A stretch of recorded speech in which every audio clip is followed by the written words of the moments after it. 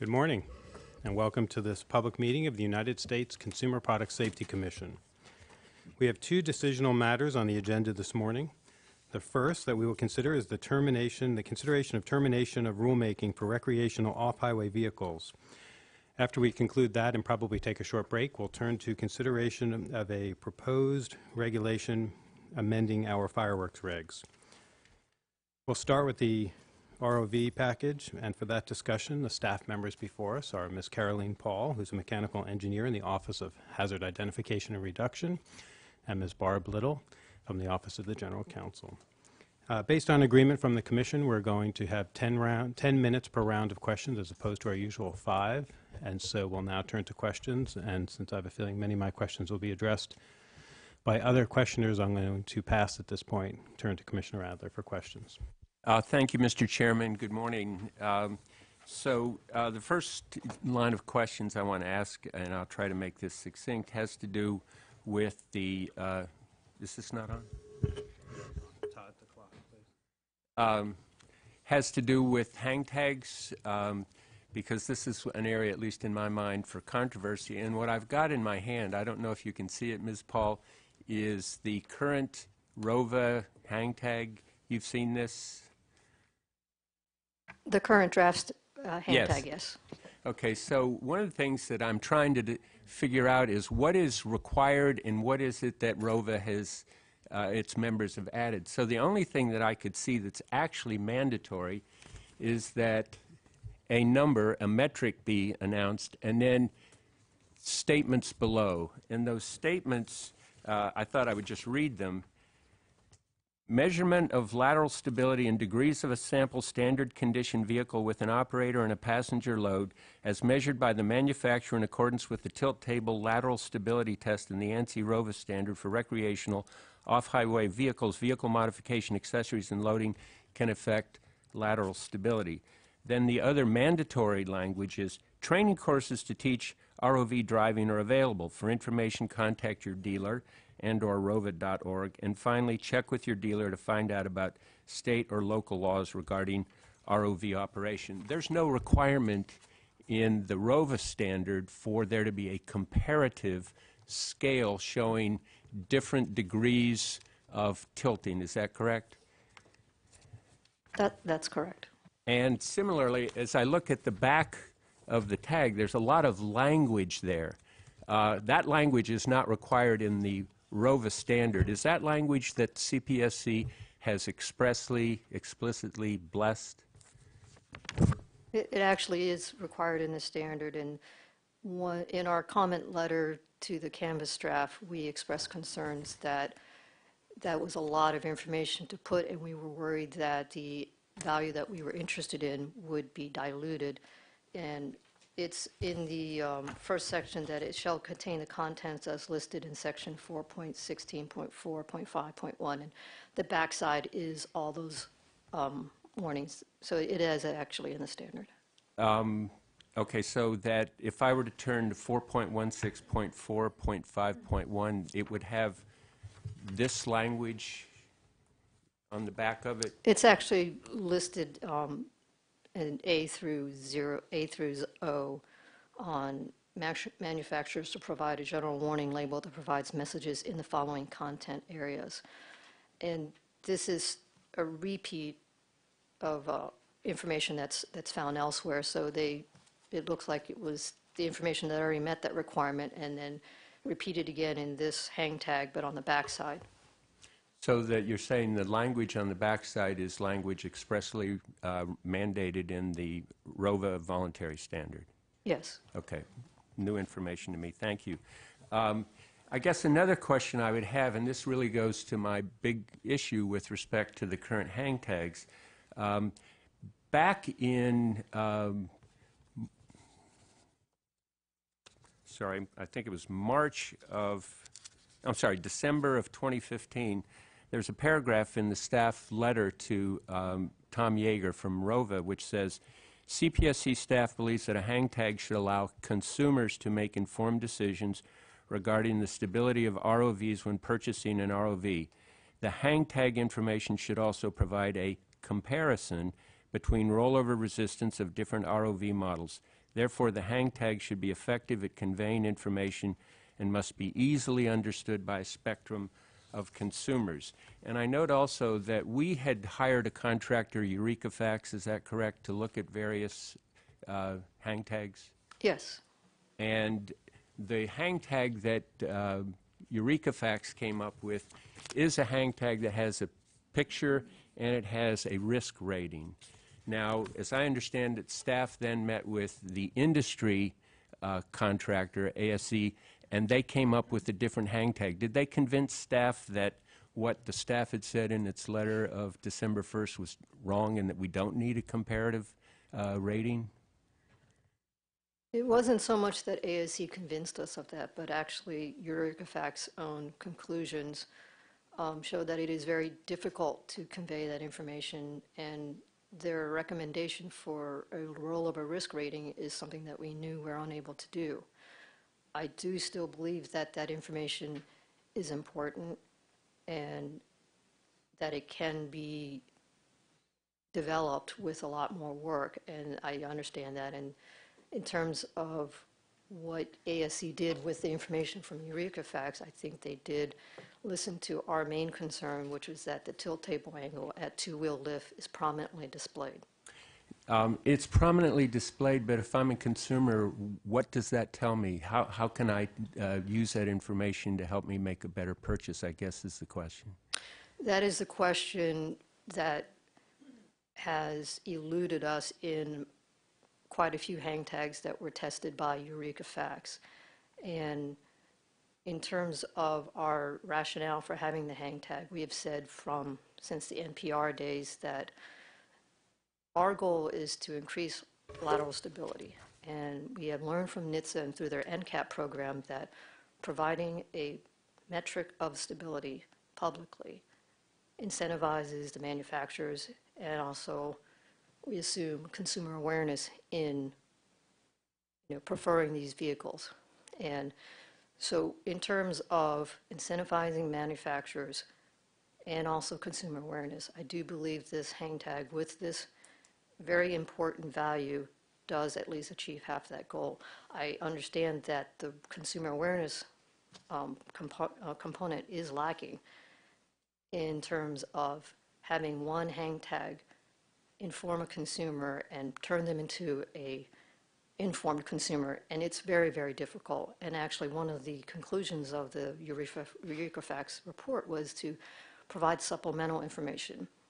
And we do agree that that is a way to go. I mean, consumer awareness can occur through either looking at a hang tag and instantly becoming informed, also third-party interpretations of the value in terms of, say, a UTV magazine or Consumers Report ranking vehicles. That's another way to learn it, and that's not on the hang tag. And the third is supplemental information in terms of go to this website to learn about this, or the dealer providing that information. And that is one of the recommendations that came out of the report that I think is worth pursuing. I mean, somewhere, excuse me, if you can't contextualize, if there's not a comparison, then you just have a number that then you have to go elsewhere to some third-party source of information to tell you what that information means.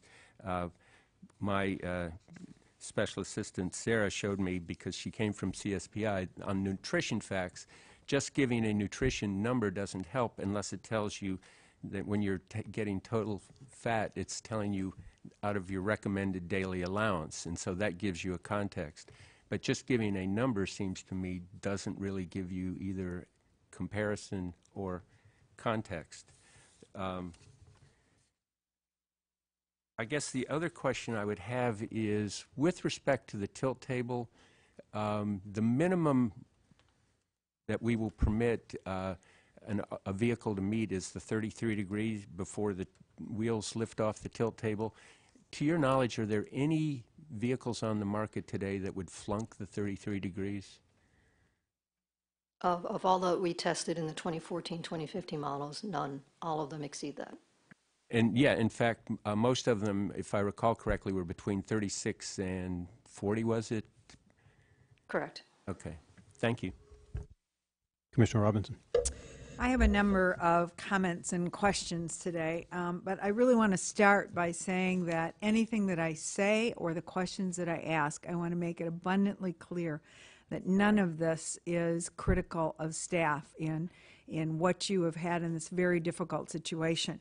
Your 2014 NPR on mandatory rule was absolutely superb, and the time that you spent with me explaining the engineering behind the recommendations you were making was very clear. The explanation was clear, and the time and the explanation were very much appreciated.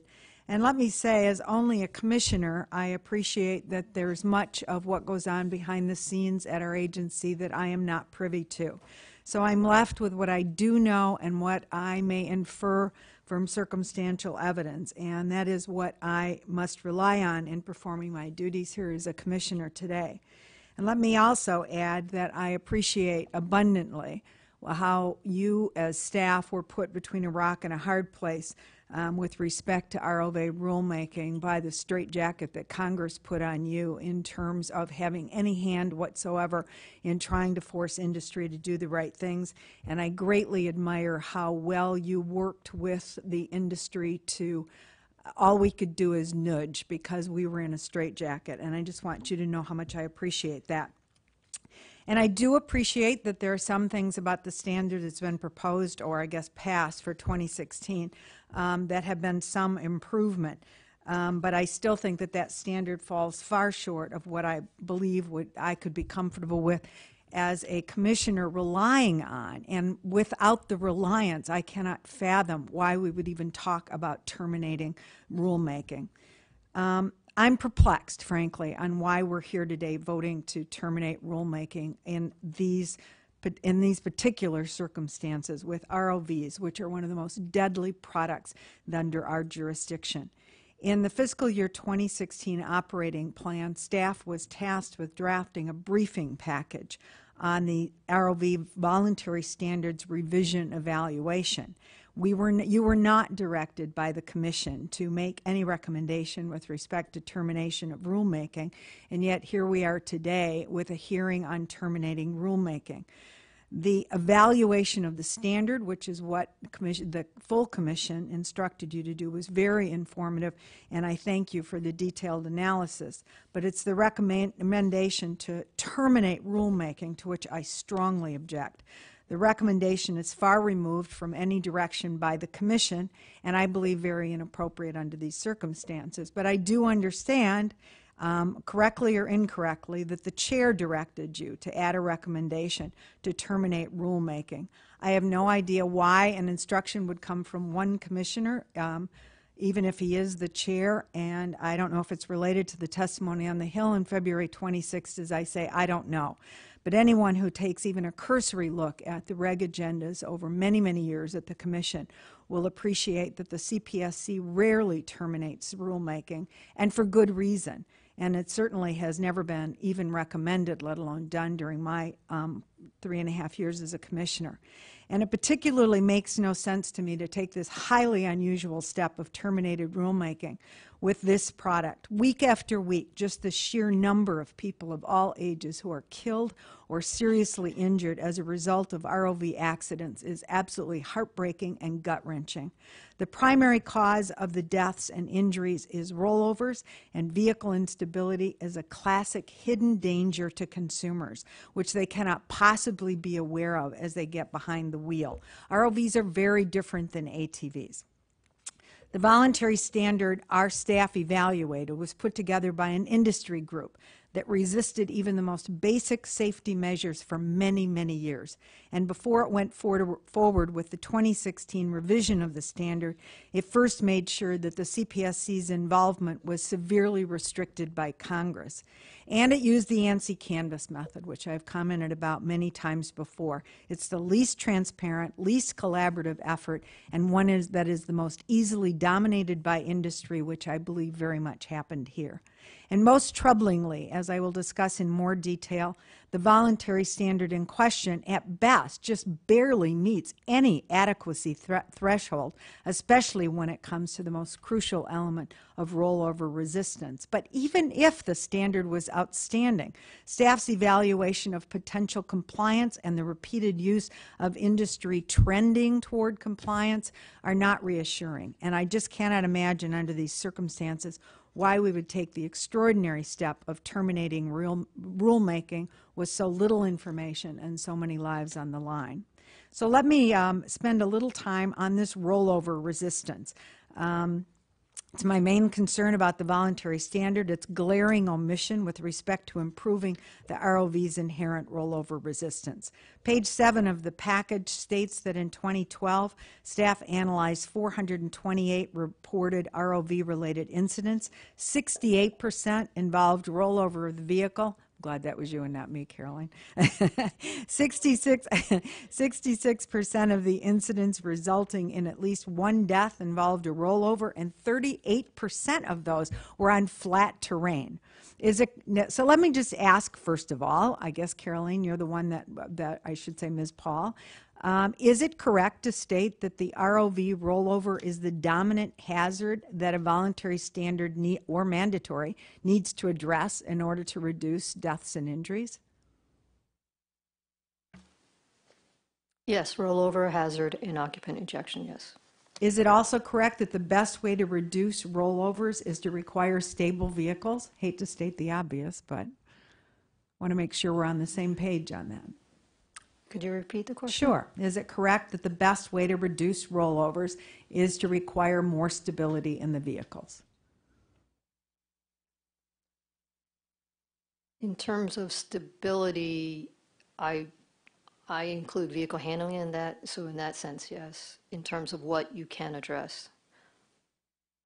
Vehicle handling's one, but it's also the Correct. lateral stability, right? Yes, lateral stability, all things being equal on level ground, a more stable vehicle is going to be, it's going to take more to roll that over than a less stable vehicle, all things being equal on level ground. So let me, for a moment, I'm going to go back to our 2014 NPR that was so wonderfully prepared. In that NPR, with the proposed mandatory standard, you discuss the J-turn to measure AY, and that being the preferred method for evaluating vehicle stability. And I confess that I'm very heavily influenced in my opinion today by that carefully prepared package, which was prepared before Congress put us in a straitjacket. And in that package, you proposed a J-turn test to measure the ROV's threshold lateral acceleration at two-wheel lift, or the AY. This recommended test was, according to that package, based in part on NHTSA's finding that this type of test is the most objective and repeatable test method for vehicles with low rollover resistance.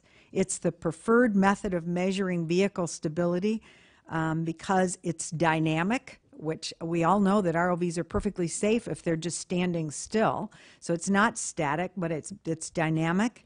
And it's a measure, and this is a quote from your NPR, it's a direct measure of the minimum or threshold lateral acceleration required to initiate a rollover event or tip up of the test vehicle when turning. And you also stated in that package that the tilt table test is of very limited use. The 2014 NPR also stated that even though the tilt table test may be quick and simple and not require sophisticated instrumentation, because of the long suspension travel and soft tires of ROVs, the tilt table test, quote, would not accurately characterize the dynamic lateral stability. And to state the obvious, when the ROV is being driven, it's dynamic and not static. The NPR also stated that we had found low correlation between tilt table tests and AY. And although I appreciate that the 2016 voluntary standard includes some improvement in handling through a requirement concerning understeering, the 2014 NPR considered a potential rule that would include only improvements in dynamic stability, such as the 2016 standard, but not lateral stability, and vice versa. And you found that, quote, a vehicle that meets both the dynamic stability requirement and the understeer requirement is safer than a vehicle that only meets one of those requirements.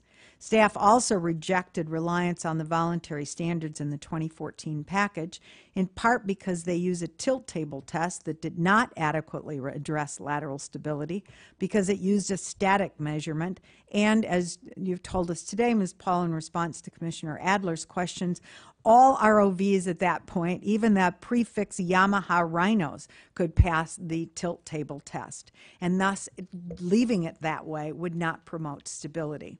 I do have some Robinson. questions, but I'm reaching the end of my We'll time, come so back I'll to you wait the for next my round. next round. Commissioner Burkle. Thank you, Mr. Chairman. I'm quite frankly, don't know where to start. I actually have no questions for the staff per se. I want to thank all of you since 2009 when the ANPR was published, the incredible amount of work that so many people in this agency have put into this package to get us to today. So I want to say that at the outset of my comments.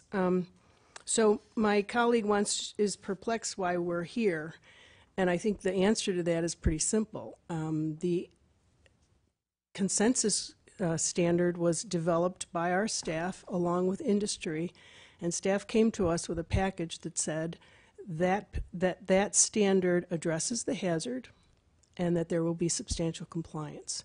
And so their recommendation to us was to terminate. That's why we're here today, because we've listened to staff, we let a process play out, and that's why we're sitting here today, to terminate that rule. Now, I want to say something because I keep hearing that Congress put us in a straitjacket. I think it's important to point out that the standard was agreed upon before there was any approps language. So there was no straitjacket other than the number of bipartisan letters that we received encouraging us to work on a voluntary standard and to not go forward with a mandatory standard. Now, if that's a straitjacket, that's how the three branches of government work. And unfortunately, Congress is who funds us. And so when they direct us to do something or to not to do something, I think it behooves us as an agency, and I've talked about this before, that we heed their advice and we heed their direction. And I think very appropriately so, industry along with our staff sat down, and this gets me to my third point. They sat down and they went through not just months, but years of a process, the voluntary standard consensus process. And that is not industry driven. That is a consensus process. And it didn't come easily. It didn't come after a month's work. It came after years of work. And it was our staff digging in and working hard to get what they believed as engineers, as scientists, would adequately address the hazard. And that's why we're here today. And so I think it really belittles and insults staff to say it was an industry-driven standard. Our staff put in an incredible amount of work in to get to the standard that they believe adequately addresses the hazard. There's a lot of other things I can say, but that essentially sums it up. And I will probably have further comment after if there's more questions. But again, I want to thank staff and industry. It was a joint effort, and to get us to where we are today, and we're here to terminate the rule. Thank you, Mr. Chair. Commissioner Morovic. Thank you, Mr. Chairman. Good morning. I wanted to get to one particular element that Commissioner Adler brought up, specifically with regards to the hang tag a bit. So the hang tag was one of 5 recommendations made by staff in the original mandatory standard, correct? Correct. Correct. So that was one of 5. Now, we all know that by virtue of the rulemaking for a mandatory rule on ROVs, one of those findings is a least burdensome alternative. So therefore, any of our recommendations have to show an incremental benefit, or otherwise, by definition, it would not, in fact, be the least burdensome alternative. Now, with regards to hang tags, and supplementing and providing for greater consumer information to make a better informed choice on anything, but especially with regards to health and safety, I'm a major proponent. So what Commissioner Adler was talking about, I think, not to put words in his mouth, of course, but looking at realistically the extent to which the hang tag as proposed does fill that void, does help a consumer make a more informed choice with regards to relative safety as it relates, as it does or doesn't relate to the performance on the tilt table. And I think he does make some good points, that in terms of the extent to which that might be seen, or that might fill that information gap, which was F.A. Hayek, probably one of the most conservative economists, has identified as been a key driver for market failures in terms of what should, why health and safety agencies in particular are justified in rulemaking, and often with an information gap. And this, the hang tag, I think attempts to try to fill that.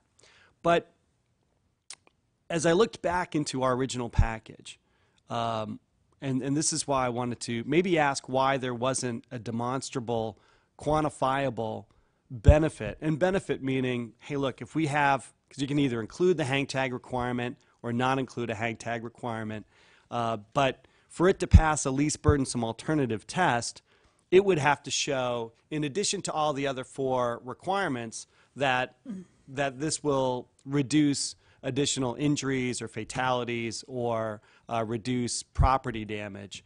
Can you explain the analysis of staff with regards to the hang tag and why there were no quantifiable benefits associated with it as a proposed mandatory provision? I can try. Please, I know it's a tough one. So it is very complex in terms of how we looked at addressing rollover, because the dynamics and the actual event have many, many factors that are involved. So when we do it through a process of elimination of what can we achieve short of, human behavior is a big factor, and we can't do much about that in terms of a product standard. So it did come down to lateral stability and vehicle handling. Those we do know from an engineering perspective have a major impact on rollovers. Now, those are not factors that are noted in an injury report, so that was why it was not able to be quantified. Whereas seatbelt use, that's a binary yes, no, or unknown. So, but in terms of from an engineering perspective, we do know that if a vehicle that spins wildly out of control, and it's a industry accepted event to avoid, that a sliding vehicle, especially in loose soil, will form a berm and roll over and or hit a rut. And therefore, to avoid rollover, you avoid that situation. And then, as I said before, all things being equal on level ground, a more stable vehicle is less likely to roll over than a less stable vehicle. So from those engineering precepts, that is how we came to, here's what we can do for a performance requirement for a product to address the rollover hazard, to eliminate the hazard, to prevent the injuries. That is the first order of engineering. Second would be then to guard against the danger. In this case, that guarding would probably be more of the seat belts and keeping the occupants retained within the protective zone of the rollover cage. So that is why it was difficult to quantify. But in terms of the cost, and this is a cost based originally on doing a J-turn test, and doing the J-turn test gave you a starting point, but our goal has always been to provide an incentive for manufacturers to increase the rollover stability of these vehicles, and that would be through a public display of a rollover metric. The best rollover metric is AY, less perfect is tilt table angle, but they both achieve the same goal. We're trying to increase the rollover resistance. That, combined with a more stable handling vehicle, is, in our opinion, the best way to address rollovers. If there was and of course the staff proposal on a hang tag had to do with the relative performance as it dealt with AY, correct, as opposed to the tilt table, because we weren't, the staff proposal wasn't based on a tilt table, right? So it was a different metric which may or may not be a surrogate. I think others might disagree whether it's appropriate as a surrogate, but the voluntary standard as a tilt table, and we had another way of measuring what staff attempted to address is the same kind of performance metric, right? Correct. Okay, and it's debatable whether or not they are perfect substitutes for each other. But this is the kind of the point that I was getting to on the hang tag. While I think it's a fantastic thing to have to better inform consumers so they can make a better informed decision as it relates to safety, putting elements in mandatory rules that can't stand up on themselves jeopardize the entire rule. So I think not to talk about seat belts with the term belts and suspenders, we often think about, well, we're going to take a belts and suspenders approach. You know, we're going to address it here, but we're going to address pants falling down through another means altogether, and then we'll be extra safe. With rulemaking, and especially the least burdensome alternative requirement, a belts and suspenders approach, if they can't show an incremental increase in safety to justify their costs, jeopardizes the rule. So why I completely agree with the staff suggestion of a hang tag, and I can appreciate where Commissioner Adler has been going with evaluating the current hang tag, I think we should keep in mind that if we're going to let the perfection or the quality of the hang tag as it's currently provided for in the two voluntary standards be a deal breaker for withdrawing or terminating this rulemaking, then we have to be very clear with how many quantifiable injuries or lives we're going to save through an incredibly effective hang tag. And I do appreciate what you mentioned in terms of working with the experts, and the experts agreeing that this is a tough one to get to. It'll be interesting to see whether or not we ever have an incredibly effective hang tag with regards to lateral stability, and whether or not it better informs consumers. But what I don't think, what I'm scared about here with this agency is that the hang tag becomes a fig leaf. That in fact, the hang tag, it'd be interesting if it was in the form of a fig leaf, to really hide a desire to not want to terminate rulemaking, even when staff has suggested that the voluntary standards are adequate, that will adequately reduce the risk of injury or death, and that this is a very, very small matter. And for this commission to hide behind a hang tag as a fig leaf for just an otherwise desire to constantly write red tape, I think would be intellectually dishonest. So I really hope that if those who want to look at a maybe imperfect hang tag will consider the fact that even a perfect hang tag, as opined by the staff, was not shown to demonstrate any quantifiable benefits. It was a good thing, but still we couldn't say a great hang tag is going to push industry in this direction. And therefore, we can estimate that there will be X amount of lives saved or injuries prevented through a perfect hang tag. So let's not let the hang tag be the fig leaf for this particular matter today. Thank you, Mr. Chairman. We'll now go to the second round of questions. Ms. Paul, do you or does anyone on staff on the team view the hang tag as a superfluous aspect of the standard, whether the mandatory standard that was proposed or the voluntary standard? No, I see it as the main driver for increasing lateral stability.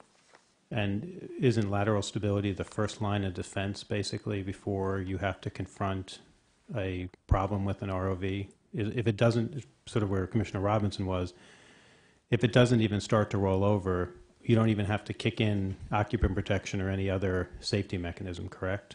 Correct, when it's coupled with vehicle handling. So it's not really accurate to say it's a belt and suspenders approach. It sounds like that is the key aspect of the first line of defense to make sure that the safety mechanisms that have been agreed on actually work. Commissioner Adler? Thank you, Mr. Chairman. And I do want to go back to the package. And by the way, I forgot to express my great appreciation for all the hard work that you've done and all the many, many hours you've spent answering my questions. And I really want to go on record as saying that. So I'm looking at the briefing package, and with respect to the hang tag, I'm reading this under CPSC staff's evaluation on page 9. It says, CPSC staff does not believe that a requirement for minimum tilt table angle of 33 degrees by itself will increase the rollover resistance of ROVs. Where it kicks in is with the hang tag. It says staff believes that combining a minimum tilt table angle requirement with a hang tag requirement that displays the vehicle's maximum tilt table angle at two-wheel lift will increase the rollover resistance of ROVs by providing incentive for manufacturers to increase the rollover resistance of ROVs. So at least if I understand correctly, you're saying those two are inextricably intertwined, that if we're going to have a tilt table test, then that by itself is not going to provide any incentive for manufacturers to improve the tilt table test, but that the hang tag coupled with that, we hope will provide an incentive. Okay. And I do want to comment about my colleague, Commissioner Mohorovic's just beautifully metaphor-laden remarks that a hang tag is not a fig leaf, and I can certainly accept that. But let me directly answer the challenge that you posed, Commissioner Mohorovic. My concerns about hang tag I don't think are trivial, and I don't think this is a trivial concern. And this is something I would have to be satisfied on before I would vote to terminate.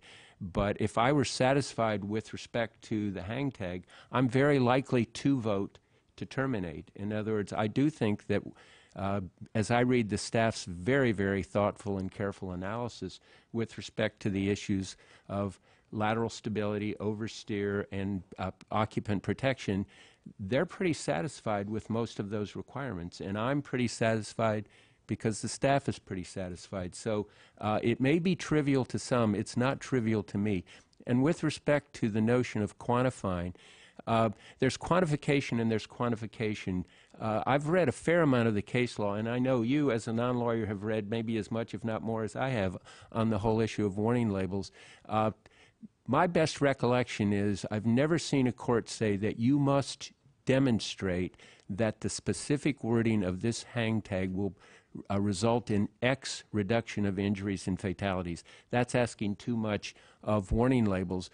What they have said is give us a careful, thoughtful, expert assessment of the implications and the impact of a thing like a hang tag or a warning label. And that's really where I think the staff did a great job in the original briefing package. And I'm still resting my position on the staff's letter to ROVA back in December, in which they very clearly said that you need to affect consumers and you need to do it by providing comparative information in an easily readable format. That's my position. Thank you. Commissioner Robinson. I think it's very important today, before I even move to the hang tag, I think it's important for us not to move into the present administration's realm of alternate facts. Commissioner Burkle's representation that the 2016 voluntary standard was passed and with our acquiescence before Congress put us in a straitjacket is absolutely false. And I want to walk through this because I think it's important for the issue that's before us today. Soon after we voted on the NPR, it became clear that Congress lobbied heavily by industry through ROVA and OPI was going to tie our hands with respect to rulemaking if we didn't move quickly, and we did not. In February of 2015, Representative Pompeo introduced the RIDE Act, which would have required the CPSC to contract for completely unnecessary and redundant tests to evaluate things that we had been evaluating for years.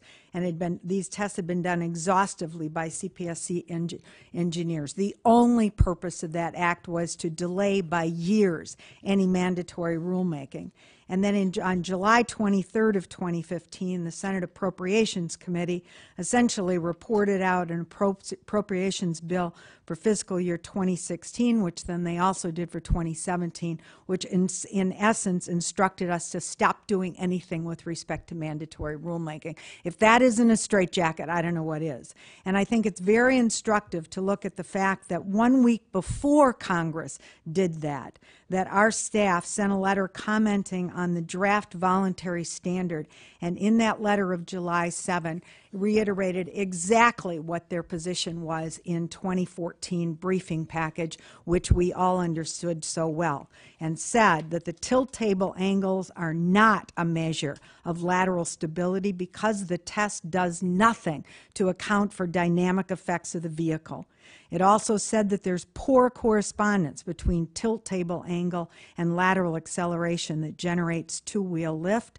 And but staff said that given industry's insistence on using this ineffective test, at an absolute minimum, they had to go with a 35-degree requirement and not the 33 they were proposing, which absolutely every vehicle on the market that was killing people and maiming people would pass. And we insisted on that. But after the appropriations bill, on October 14, 2015, 3 months after Congress had prohibited us from doing anything further, then suddenly our letter from staff did, and I'm not being critical, I really mean this, we had no choice because Congress wouldn't let us do what we needed to do to protect consumers. But what we said was that it had to be no less than 33 degrees, even though we knew that that was not going to be a test that was going to in any way increase stability and make these vehicles safer. But we started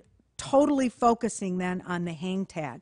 And the idea, if the hang tag is a fig leaf for anything, it's the fact that we're not requiring these vehicles to be safer. And so the hang tag is everything. And I understand why Ms. Paul said that it's everything, and I understand Commissioner Adler's focus on it. Staff clearly put a lot of importance on that hang tag at that point because that's all we had. And the ROVs that we said that we had to have, the ROVs exhibit a higher TTA at two-wheel lift. And we had to say that they're generally more stable and more resistant to rollovers. We had to say on the hang tag that the rollovers can occur on a flat surface if they're turned too sharply or at too high a speed. And we had to say on the hang tag that consumers should use the stability metric to compare with other vehicles before they make the purchase. The proposed hang tag does absolutely none of that. So now I'm going to turn to the hang tag. Let me start with this. The problem I have with the very idea that really the only thing we're doing, and as Ms. Paul said, this is not even educating the consumer. Consumer awareness we've given up on. This is supposedly educating an industry that has absolutely refused to do anything to make these vehicles safer. So we're addressing the industry and we're not addressing the consumer. And maybe that explains why they didn't do a single one of the things that either we required or the people who did the study of what we needed required. But let me start at another point. The very fact that we are relying on the hang tag as a primary means of effectuating improved rollover resistance is contrary to everything we've done here at the CPSC. Just 2 weeks ago, Chairman Kaye introduced an amendment to our infant slings rule and made it clear that the Commission recommends, quote, designing the hazard out of a product or guarding the consumer from the hazard rather than employing warnings, because a warning's effectiveness depends on persuading consumers to alter their behavior to avoid the hazard. And I can't resist saying, and we're not even trying to affect consumers' behavior because we know the consumers won't even understand this hang tag. Both Chairman Kaye and Commissioner Adler spoke eloquently about this approach for safety and how fundamental it is to how we approach safety standards. Commissioner Mohorovic spoke about how industry should take this approach of designing out the hazard and improving the safety standards. And yet here we are, considering the extraordinary step of terminating rulemaking based on a standard that with respect to the most severe hazard it purports to address completely reverses this approach, relies on a warning, and the warning, even if it was adequate, even if it was comprehensible to consumers, it doesn't travel with the vehicle. So all these places where you rent ROVs, they're not going to see any tag. Any place where there's secondhand purchases or third-hand purchases or passed down in the family, they're not going to see that. The warning doesn't travel with the product. So we're backing off of designing out the hazard, since staff acknowledges that it does not believe a requirement of a minimum tilt table angle of 33 degrees by itself will make the vehicles any safer. Instead, the standard relies on a hang tag informing purchasers of ROVs of a tilt table test, that's absolutely incomprehensible. So this isn't even as good as a warning. It's a, quote, gentle nudge, unquote, to purchasers of new ROVs, although we're learning today it's not even to purchasers. It's to industry, a gentle nudge, to try to make their ROVs safer. And the idea that we're no longer trying to nudge the purchasers in a direction that would give them information is clear from what the hang tag doesn't do. The focus group that Eureka Facts did asked that the hang tag, and I've got here the one that I meant to pull this out for you to use, Commissioner Adler, but you were too fast for me. The one that the consumers liked the best is this one, and this is the incomprehensible one that industry is proposing. The focus group asked that it be an entirely yellow background. And all we have on this one is black and green, gray and green. They asked that the pictorial of a tipping vehicle be included in it. And the only picture that industry has is this tiny little one on the back of the hang tag. They asked for a simple heading rollover guide, which we have on this with rollover risk. In industry's recommended tag has the incomprehensible heading tilt table test result. That means nothing to anybody. The use of, the focus group asked for a use of simple, easy to understand language. And industries, as Commissioner Adler so ably started reading what they say, it's absolutely incomprehensible. It starts with measurement of lateral stability and degrees of a sample standard condition of vehicle and continues with language that have absolutely no meaning to a consumer. And they asked and the focus group asked for a use of a scale to convey stability, which this has. And industry's recommended tag provides a raw number with no context whatsoever. The proposed tag also fails to incorporate any of the suggestions that the CPSC staff recommended. The New York Times had an article today about the Hall of Mirrors we're in with this new president, and it seems like this termination hearing is putting our agency in just such a hall.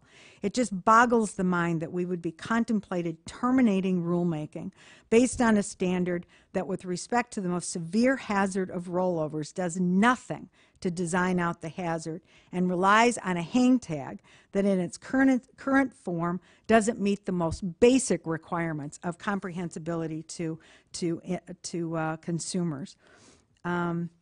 With respect to the lateral stability, I have to say, even with that, staff's endorsement of the voluntary standard is tepid at best. The staff states unequivocally that the tilt table test at 33 degrees is easy to meet and will not increase resistance, and all ROVs on the market will meet that test. And the only saving grace, according to staff, is this hang tag that is a complete farce.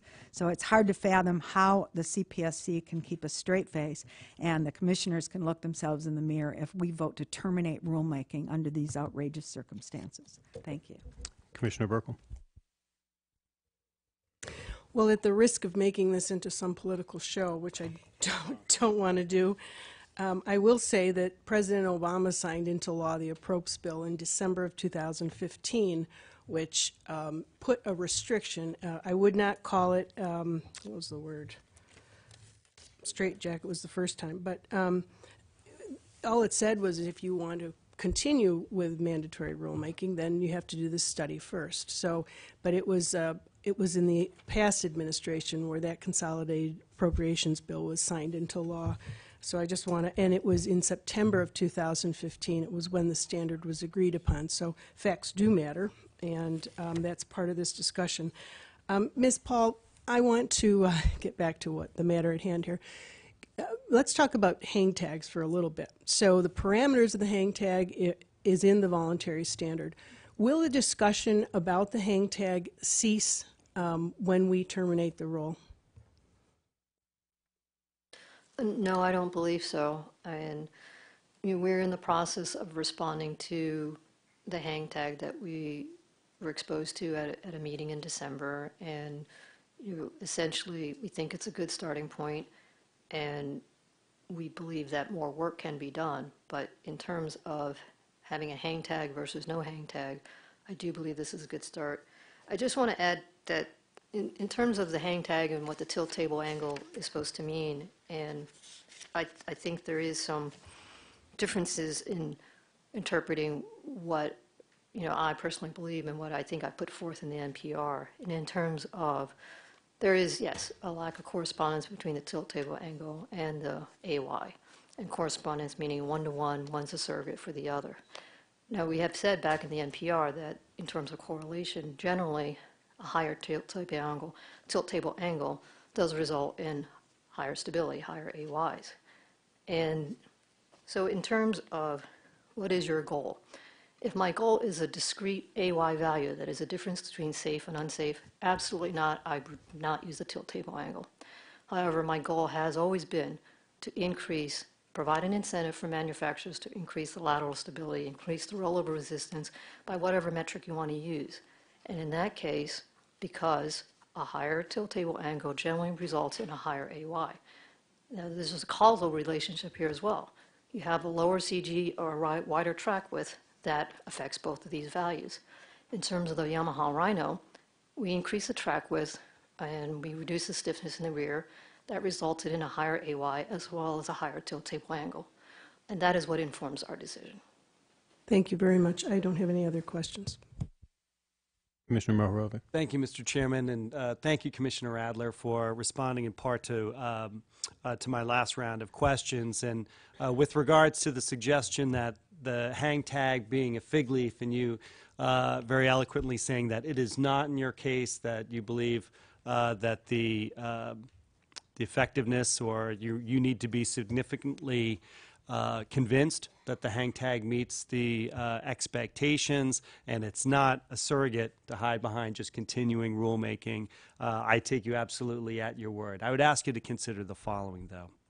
With regards to the hazard pattern, if this one element that I know we're not talking about it in the conversation of the proposed mandatory rule, but as it exists in the voluntary standard and the extent to which we should terminate our rulemaking based on the adequacy of the voluntary standard, I think we would both admit that as a factor for safety, it is dwarfed by all the other elements that contribute to the alarming rates of fatalities and injuries associated with these vehicles.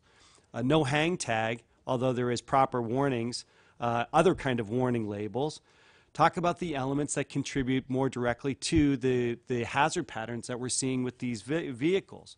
Number one, wearing one's seatbelt, although I would argue that the fact that the voluntary standards foresee a seatbelt interlock at speeds over 15 miles per hour will adequately address that in a very paternalistic fashion that I'm not in favor of, but the voluntary standards group decided to put that in their standards, subject themselves to it, so be it. So it will be a fact in the future. But also the fact that people drive these vehicles recklessly, they drive them drunk. We don't even talk about the amount of the injuries and fatalities where alcohol was involved. And yet, we don't really talk about a mandatory breathalyzer. I wonder what that mandatory proposal, what that would do to reduce in a quantifiable fashion injuries and deaths. But also the fact that people ride these vehicles on paved surfaces. I see a friend and a collaborator in the audience today that has done a fantastic job to elevate the same concerns that the industry have with riders using these products on paved surfaces, and alarmingly, more states and municipalities are making that legal to do so. So with regards to the hang tag in particular and where it really ranks and merits with regards to what impacts safety, I would ask you and hope that you consider that to not terminate rulemaking based on what you might see as an inadequacy in the hang tag is relatively a very, very small matter. It's such a small matter that we can't even quantify the extent to which an adequate hang tag would increase safety by reducing fatalities or injuries, and that making the perfect be the enemy of the good is a situation that I think is far too prevalent in Washington, and I would hope that in this situation we don't make the idea, which I think Ms. Paul even represented, that experts in hang tags demonstrate that it might be, at least it was testified, that it's very difficult to get to that point of perfection. So I'm not even sure if it's a matter of something that we can absolutely get to in the end, because the experts who do this find it very challenging. Let's not let the perfect be the enemy of the good. And I appreciate our dialogue back and forth, and especially the tenor with which you always address me. So thank you, Chairman. I'll turn it over to Commissioner Adler in a moment because I'm sure he'd like to respond. I do want to note that, and I don't want to speak for him or certainly for Commissioner Robinson, but I don't think any of us believes it's actually trivial or small, the hang tag. And I don't think we view it as taking it from the good to the perfect. I think we view it as taking it, at least I'll speak for Commissioner Adler in this instance, from the not good enough to probably good enough. And that's actually an important threshold to cross for me, and I think for Commissioner Adler as well. Commissioner Adler. Thank you, and you have, excuse me, accurately represented my view.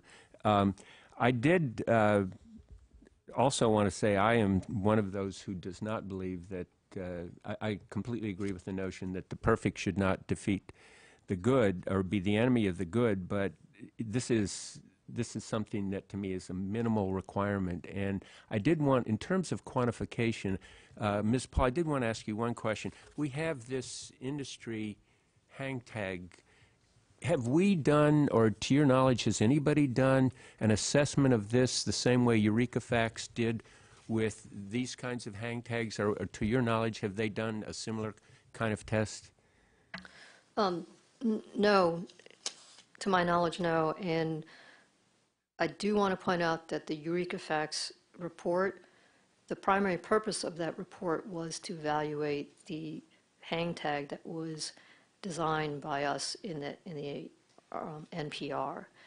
And so there is a little bit of a disconnect, so that it was not trying to test a tilt table angle hang tag. So the information that we got from it is useful, but it shouldn't completely inform and be transferred to a hang tag with a tilt table angle. Now, in terms of the ROVA hang tag, that's the draft one that's been proposed, that is something that I think should be done. I think we should evaluate it to see where you start with in terms of consumer comprehension. I think a good start in terms of making it clear that it is a test, it's a measurement of a test. And what little we learned from the Eureka hang tags report was that if you put in degrees and you had people then visualizing a real life situation, which is different for everybody, and quickly became very confusing. So I do see glimmers of, or potential that there is a better consumer understanding in terms of this is a number from a test. The next step was, what does that mean? And I do understand and agree that that is a difficult next step, but I do think, yes, some type of testing, you have to have some type of starting point. Well, thank you for that. Is always a very thoughtful comment. I guess for the life of me, I can't imagine how the difference between measuring AY and measuring a tilt table test result would in any way change the basic notion of having a scale that gives you a risk rating, because consumers are basically going to say, how does this compare to others, and how does this come out on whether it's minimally acceptable or better? So that at least in those terms, I can't see that there's much of a distinction between the two approaches. But I take you at your word, and I also am delighted to hear staff is committed to working further with the industry to try to refine the hang tag. I did want to also go back to a point that Commissioner Mohorovich was making, and let me also note that this voluntary standard is approved and is scheduled to go into effect in 2018. That's going to happen whatever we do. The only point of leverage I have is whether I'm going to vote to terminate the mandatory rulemaking. That is leverage that we have. And as far as I'm concerned, I'm not prepared at all to vote to terminate unless there is an adequate hang tag, which is not the be-all and end-all, but it's a lot more important in terms of lateral stability, which is one of the 3 foundational approaches that the staff adopted when they were drafting the NPR. So to me, it's extremely important, and I'm not prepared to vote to terminate with the current hang tag before us.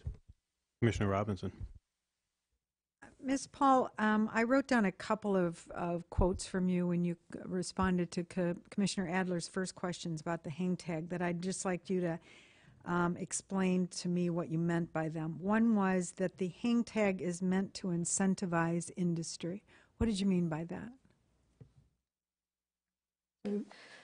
We base our original desire for a hang tag based on the NHTSA's. We actually met with NHTSA, and their number 1 recommendation to us was put some type of hang tag out there or information out there that provides an incentive for manufacturers to increase, because NHTSA was unable to do so mandatorily and had met great resistance from the industry on their ability to increase the stability of their vehicles. And then when they came up with the NCAP program, there was, over the next 2 years, an increase, especially in SUVs and trucks, which had the least stability. So there is precedence for this, and we're not just kind of hoping. Now, in terms of, I'm sorry, what your question was? Well, let me just stop you there for a minute, as long as we're pausing. My recollection is that the reason NHTSA's program was as successful as it was in incentivizing industry is because they were able to make consumers understand which vehicles were safer. Is that right? Am I remembering that right? You have IIHS, the insurance industries, and multiple third parties providing that information so consumers could rate them. Consumers, I don't think, were going from car to car, but when you have a list, Right. and the manufacturers see where they fall on that list, I believe that's a powerful incentive to do better than your peers. The other comment that you made was that consumer awareness is lacking, and you were referring to the hang tag. I think That's my personal opinion, Right. since this has not been tested. So in terms of, a lot of this is my personal, I'm an engineer, that number means a lot to me, it means a lot to a lot of people. Now, in terms of my goals, I've always been focused on that tilt table angle at 2-wheel lift, which is a number from a test that is very easy to find.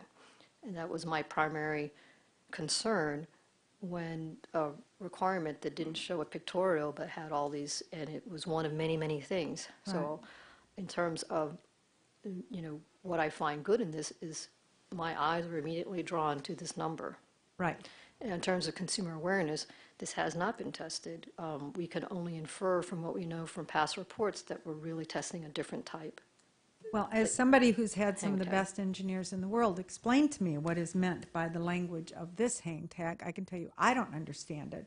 So I'm not sure any consumer can understand it. And I guess what the piece that I'm missing here is I understand that if we were able to simply communicate with consumers which ROVs are more stable, ergo safer, before they put their family and friends into them, that might cause them to not purchase one that's not as safe, which might lead to incentives for industry to start producing safer vehicles. What I'm missing on this is we seem to be leaving the consumer out of this. We seem to be looking at a hang tag that is meant for industry without involving consumers being knowledgeable so that they can force this. So I'm just missing how the hang tag is going to incentivize industry if it leaves the consumer out of the equation. That would depend on what incentivizes the industry. Would it be consumer awareness, or would be a public display of where their vehicle stands compared to other vehicles? So if we set aside the consumer awareness that I think we've agreed isn't going to be there, then we're relying on industry to get into a like macho a macho sort of, my vehicle's safer than yours. They certainly do it with my vehicle's faster than yours. Yes, they do. I know that. But I haven't seen that in this industry with respect to safety. Have you? Have you seen them advertise that you should buy our ROV because it's safer? I have not seen that as a marketing. I haven't either. Thanks. I have nothing further. Commissioner Burkle? Thank you, Mr. Chair. So since I've been here at the agency, we've talked about the hierarchy of priorities, and we talk about designing out the hazard, we talk about guarding against the hazard, and warning has always been the last sort of option. And I feel as if this morning we've elevated the warning up to the top of that list, and we're disregarding all of the other performance requirements that are in this standard. And I'm perplexed by that approach, because the J-turn, the yaw rate, the seatbelt interlock, those are all key components of this standard, and I feel like they're not getting the appropriate attention, and we're focused on this hang tag, which to me is the warning piece of how we're going to approach this hazard and address this hazard. And I will say, and to my dear colleague Commissioner Adler, I don't like hearing the word leverage, because leverage to me means we need to keep something because industry hasn't acted in good faith. And I think since 2009, certainly since work on this standard started till we completed the standard, I think that industry, along with our agency, have exhibited just a tremendous amount of effort to get us to where we are today with a standard that adequately addresses the hazard. Thank you. Commissioner Morovic? Nothing. Anybody have any further questions? Commissioner Adler? Sorry, not a question, but with respect to the notion of elevated warnings, I actually plan to remind my colleague when we start talking about education campaigns as an exclusive approach to safety that it is not the be-all and end-all, and I'm certainly not arguing that. What I'm arguing is that in terms of the requirements in the voluntary standard, I'm pretty satisfied with most of them, as I've said. The one I'm really dissatisfied with, though, to me is not small, is not irrelevant, and is something that is designed to be an action producer. I cannot guarantee that it would do that. I have seen that in other contexts, as with SUVs. So that is why I'm so concerned about this, but I would never argue that hang tag is the be-all and end-all of promoting safety, because I certainly don't believe that. Let me also say, I have not questioned, I don't think I've even hinted that I believe that the industry has acted in other than good faith. It's been a contentious relationship from time to time. But I do think that they have acted in complete good faith, and I would say that all of us have acted in complete good faith. So questioning people's motives is really not what I'm about. So in case there was any doubt in your mind, let me hasten to add, I am not questioning anybody's motives. Commissioner Robinson? I won't make a comment about motives, but I certainly see the actions by industry, and I see nothing in this standard contrary to what Commissioner Burkle would have us believe, that they have a J-turn test in this standard, which is absolutely not true. She listed a bunch of stuff that's not in the standard. That's the reason we're talking about the hang tag, because we're not doing anything to increase stability. We're doing nothing to make these vehicles safer. So the only thing we have is the hang tag, and she has been so vocal at so many hearings about how important education is, and now we're not even going to educate the consumer. We're going to put out something that might educate industry that presumably knows something about ROVs. So I disagree about that. That first of all, that we're not doing anything to increase safety, and secondly, the hang tag's the only thing we have. Commissioner Burkle? I don't want to get into a tit for tat, but am I supposed to disregard what staff is telling me in this package to terminate? They're going through and they are telling us, based on a number of performance standards in this voluntary standard, that this standard addresses the hazards and the risks of injuries and deaths. So I take their advice. They're the engineers and the experts, and I take their advice very seriously. Commissioner Mohorovic, last comments for this round. Having heard no further questions, we're now going to move to consideration of any motions or amendments. Staff is excused from the table if you'd like to be. Thank you for that. No, they want to hang around for all the fun. Does anybody have any amendments or motions? Mr. Chairman, I do. Commissioner Adler, I'll recognize you. Is it a motion or amendment, by the way? It's a motion. Okay, I will recognize you for a motion. I'll ask you to describe it in up to 3 minutes, and then after the conclusion of that, I'll ask for a second. Commissioner Adler. Okay, so before the commission, and I believe everybody has a copy of it, it is a motion for retrospective review. And very simply, I am asking for the staff to be directed at a time no later than 2 years after the effective date of the voluntary standard to do an assessment and report on the 2 voluntary standards.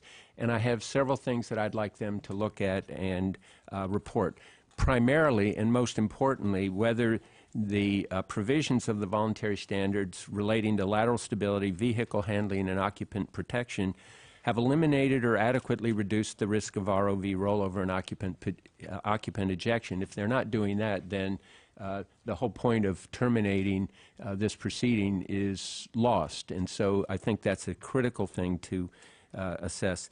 Then as Commissioner Robinson said, we don't really have the kind of documentation in writing about the industry's commitment to compliance, and I would like to see that there be substantial compliance documentation before the Commission.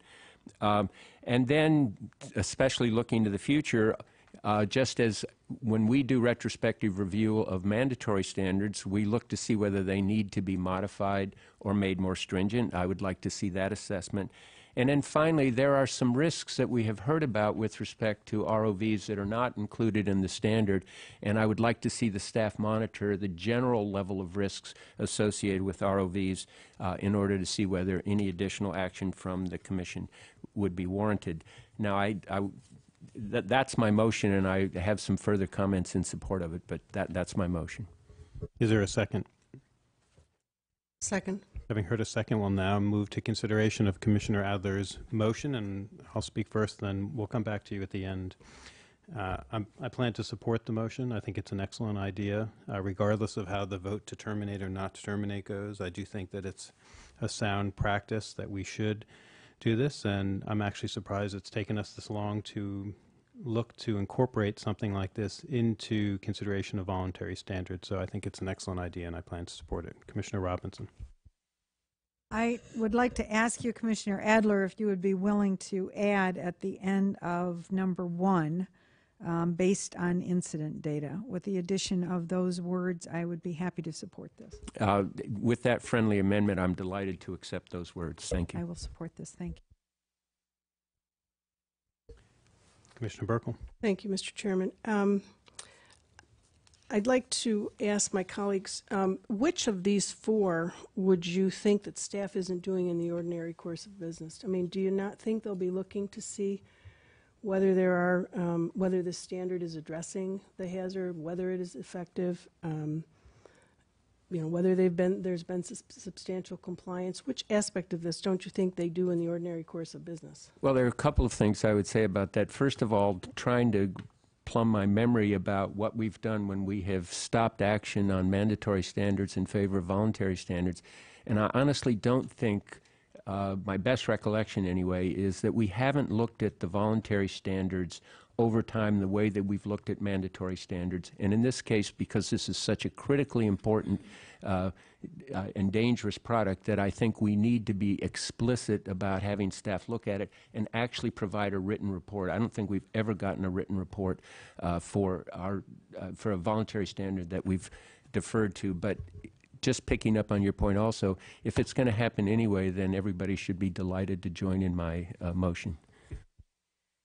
Well, my concern is it has to do with money and appropriations and resources, and it seems to me this would be more appropriately placed in the ops plan, where we can plan, will this require the purchase of more vehicles? Will we have the capacity to do that and the resources to do that?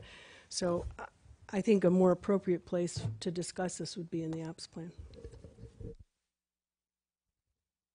You yield for Commissioner Adler to respond. Yes. I think that if we approve this, then that tells us that we need to look forward to putting some language into the ops plan, keeping in mind that this actual assessment is not going to be done for several years because the voluntary standard will not be in effect until 2018. But it is certainly a question of resources, and what you're suggesting is that to do this would require something above and beyond what we would normally do. And that's my point. We need to do something above and beyond what we would typically do. So I would think that that discussion certainly would be on a broader policy basis in the ops plan. That's all I have. Thank you. Commissioner Mohorovic. Thank you, Mr. Chairman. Along the same lines of the consideration of whether or not this motion for retrospective review is appropriate at this particular deliberation is one that I find curious in the sense that it's very much an unfunded mandate. As we look at our scarce resources, every time we consider spending a taxpayer dollar on anything, we put it in comparison to something else that's going to go away. So I would ask Commissioner Adler, I would ask my colleagues on the left to consider how they will justify what doesn't get done because this will get done. There's no identification of the resources that will be required. And while the idea of retrospective review appeals to me greatly, there's no identification of what's not going to happen. What have we put out? What have we committed to Congress in terms of our performance budget requests, our operating plan? We have mid-year review coming up very, very shortly, Commissioner Adler. This would be a perfect and appropriate venue to suggest this in mid-year operating plan. You won't need to do that. You've got 3 votes, and you can decide what's germane in terms of a motion, and the votes majority will carry. But I think we would both recognize that this is not an appropriate place to look at a project that has financial resources. And Chairman, as the manager and the administrator of this agency, I wish you would consider it personal responsibility as our chairman, as part of being the chief administrative officer of the agency, to consider that as a sense of responsibility in terms of not identifying where these funds will come from. For us to be able to talk a big game about certain elements, I'll point out one element that's not funded at all. We all talk a big game about furniture tip over. We have not one nickel, not one taxpayer dollar in our current fiscal year is associated with funding an award-winning Anchor It campaign. But yet when the toddler tip over makes national news, and that's about product that's in the market that can't be associated with a standard, a change in a voluntary standard, we don't mention the fact that this agency won't spend $1 on an Anchor It campaign that has been award-winning. And here we're considering an unfunded mandate for retrospective review, which I think, as Commissioner Burkle put it, is part of what we regularly do anyway.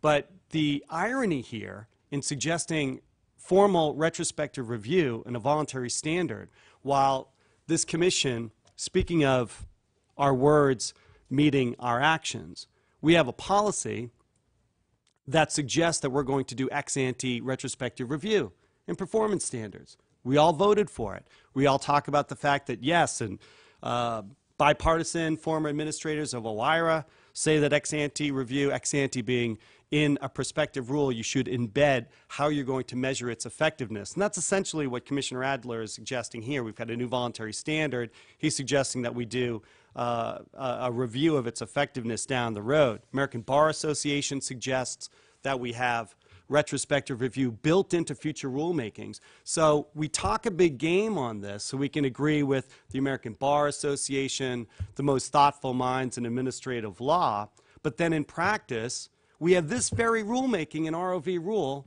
which does not incorporate retrospective review, except you find it so compelling as a matter of importance to the agency that while you would not suggest having it in the mandatory rule, you want it applied to a voluntary rule. And I'll also point out that we've got a table saw rule. We've got so many other rules since we've passed that policy. None of them have retrospective review ex ante built into the rules. How staff are able to give us these packages while ignoring the will of the commission is a question that I've raised in testimony before. I still don't have an answer.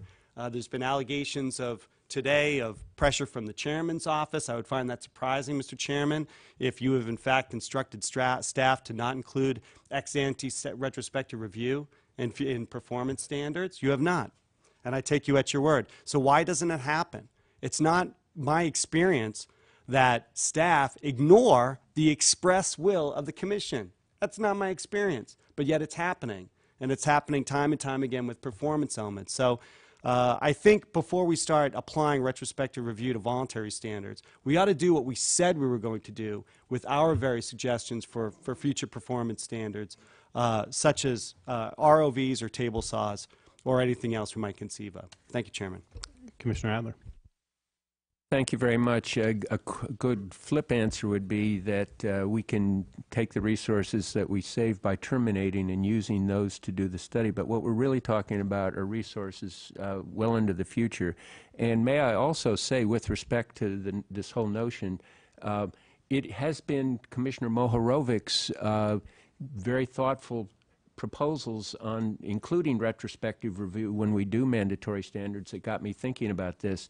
And I guess I almost look at it in a somewhat different way. Because it's a mandatory standard and because we have a legislative mandate in things like the Regulatory Flexibility Act and various executive orders that we try to follow, there's no question in my mind that we will be doing retrospective review of mandatory standards. But I'm certainly open to seeing proposals from Commissioner Mohorovic placed when we undertake rulemaking on things like ROVs, and things like table saws, and I'm delighted to see that he will bring a budget proposal along with those proposals for retrospective review. I think that it is perfectly appropriate for us, in addition to enacting this motion, to set aside, or at least to contemplate and plan for future resources for retrospective review. I still haven't gotten to my little prepared remarks, but we're having that discussion right now. Do you want to continue? I would like to, at least, this is about 3 minutes worth of stuff I wrote out, so I'd like to go through it. And as my colleagues have reminded us, once a set of safety requirements is in place, sound public policy dictates that we revisit the requirements to be certain that they, in fact, are doing the job we expected them to do when we approved them.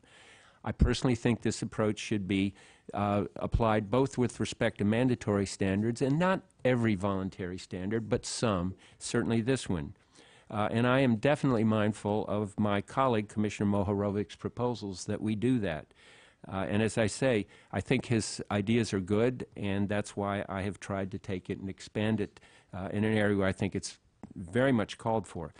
But there's a broader point, for me at least, with respect specifically to ROVs. We've been working publicly and diligently to promote greater ROV safety for certainly officially for the last 7 years, but even before that, dating from when we first published an ANPR. And we've been actively working with ROVA and other industry members since June 2009 to see whether we could develop a good voluntary standard, one that adequately addressed the risk of injury and that was substantially complied with. This is very important work, and it's occupied a high priority position in the Commission's operating plan for years. And as Commissioner Robinson said, at this point, we have an appropriations rider that bars CPSC from doing any work on a mandatory standard. So our only path forward has been to work on industry's voluntary standard, which to me means that it behooves us to make doubly certain that the voluntary standard will do what the industry has promised it will do and what our staff pretty much thinks it will do. I think the biggest objection to my motion would be, and Commissioner Burkle suggested this, that we're going to do it anyway. And I'm just not so sure about that. That's why I'd like to have it explicitly voted on and approved by the Commission. And this is not an objection I've heard yet, but I've been waiting for it, and I'm going to anticipate it and respond. Anticipatory rebuttal. I vehemently disagree with the notion that the CPSC should be less involved in monitoring a voluntary standard because it's voluntary and not mandatory. Boy, is that a double standard. It's something I strongly reject.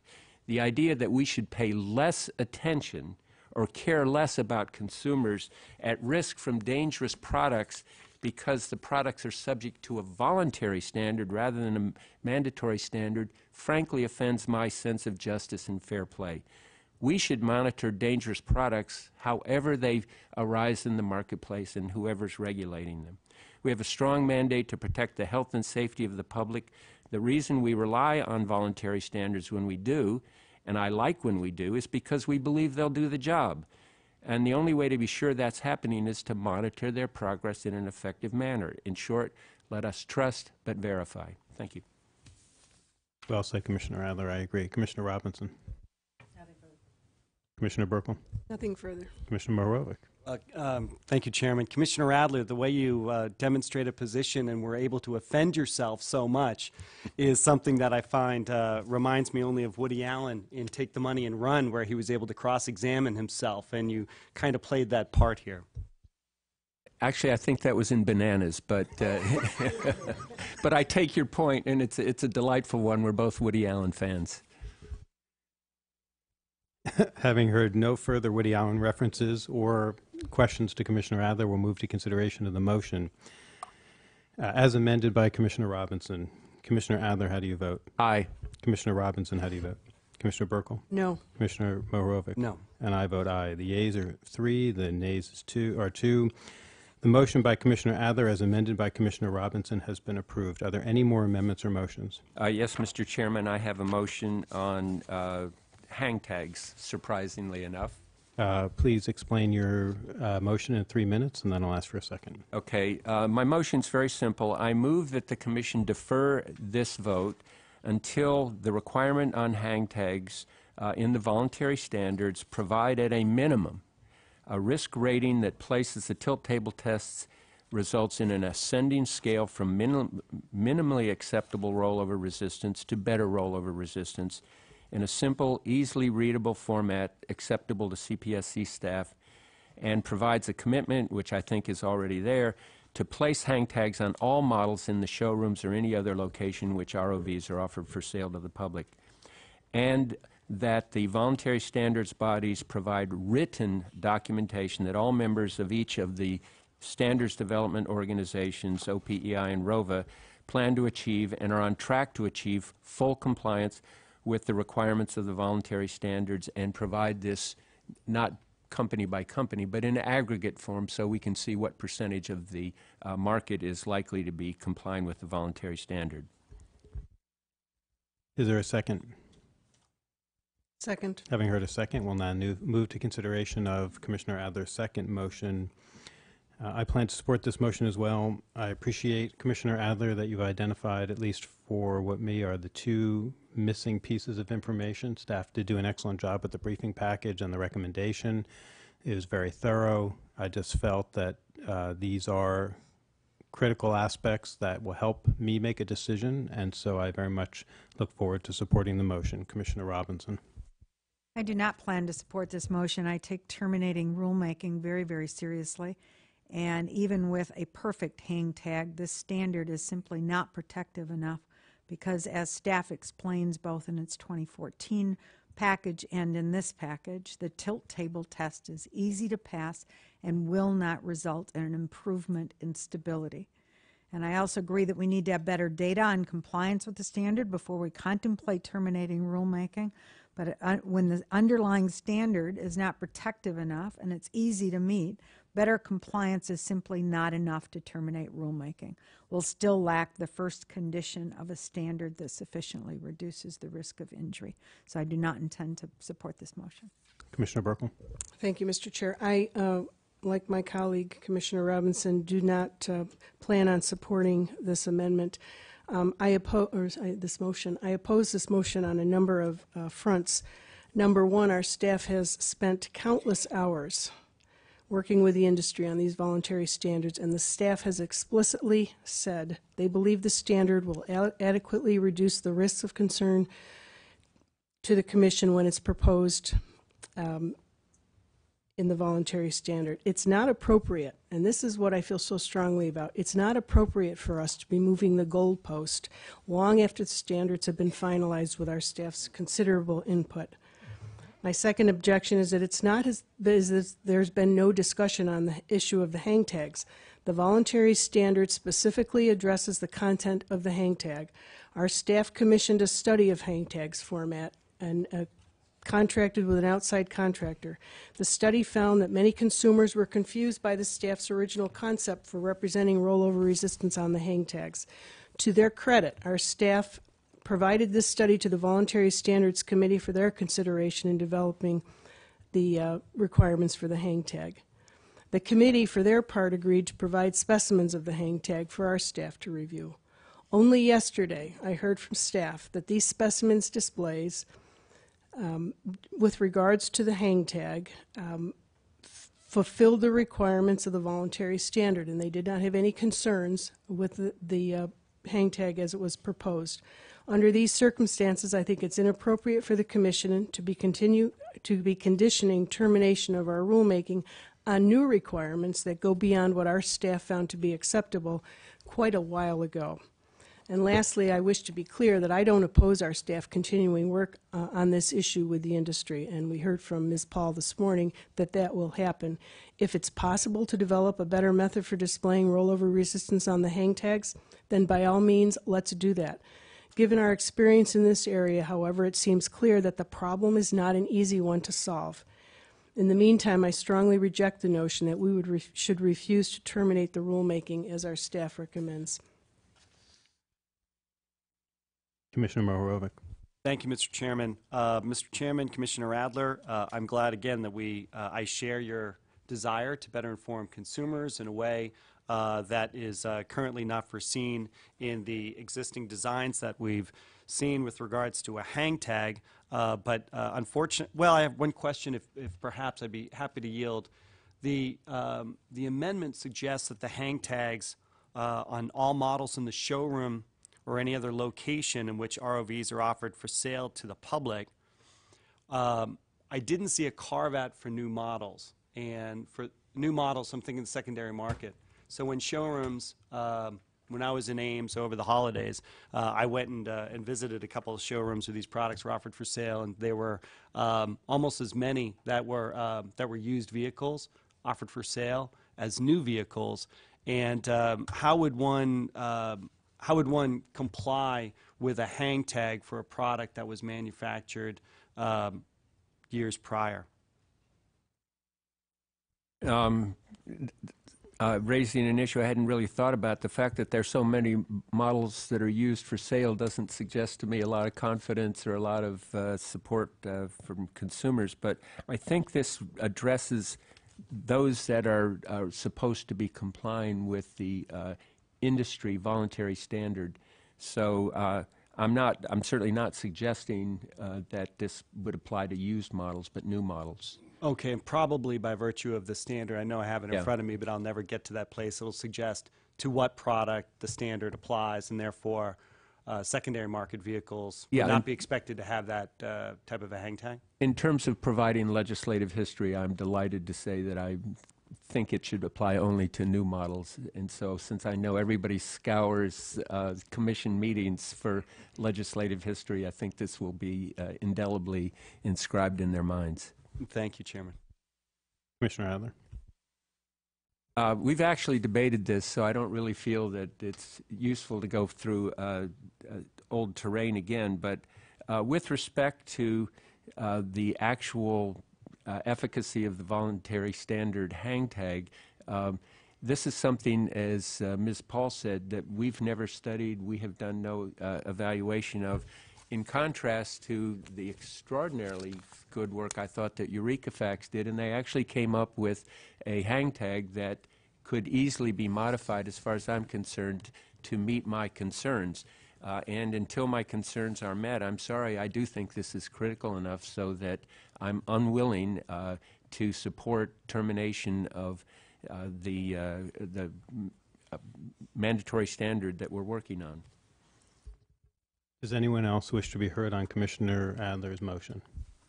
Having heard no further questions or comments, we'll now move to consideration. Commissioner Adler, how do you vote? Aye. Commissioner Robinson? No.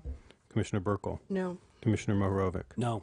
I vote aye. The yeas are 2, the nays are 3. The motion by Commissioner Adler is not adopted. Are there any further motions or amendments? I have a motion. After you. Commissioner Robinson? Which order do we go in?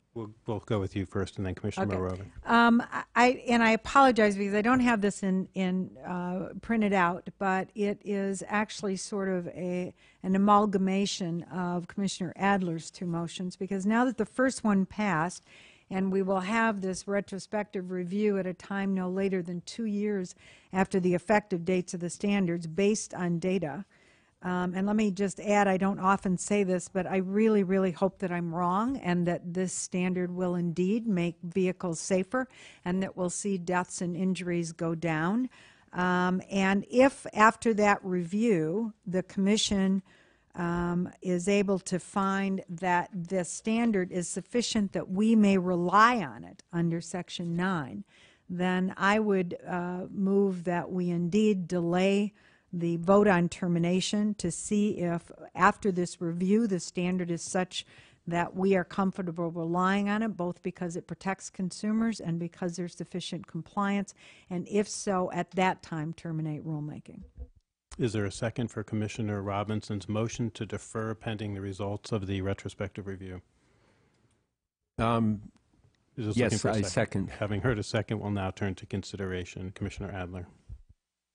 Well, I certainly appreciate, Commissioner Robinson, your thought. This does violate the protocol that the Commission has had, that if you have a motion or amendment, that you circulate it at least 24 hours before the Commission votes. So that makes me extremely reluctant to support something that I think I understand, but I'm not entirely clear that I understand.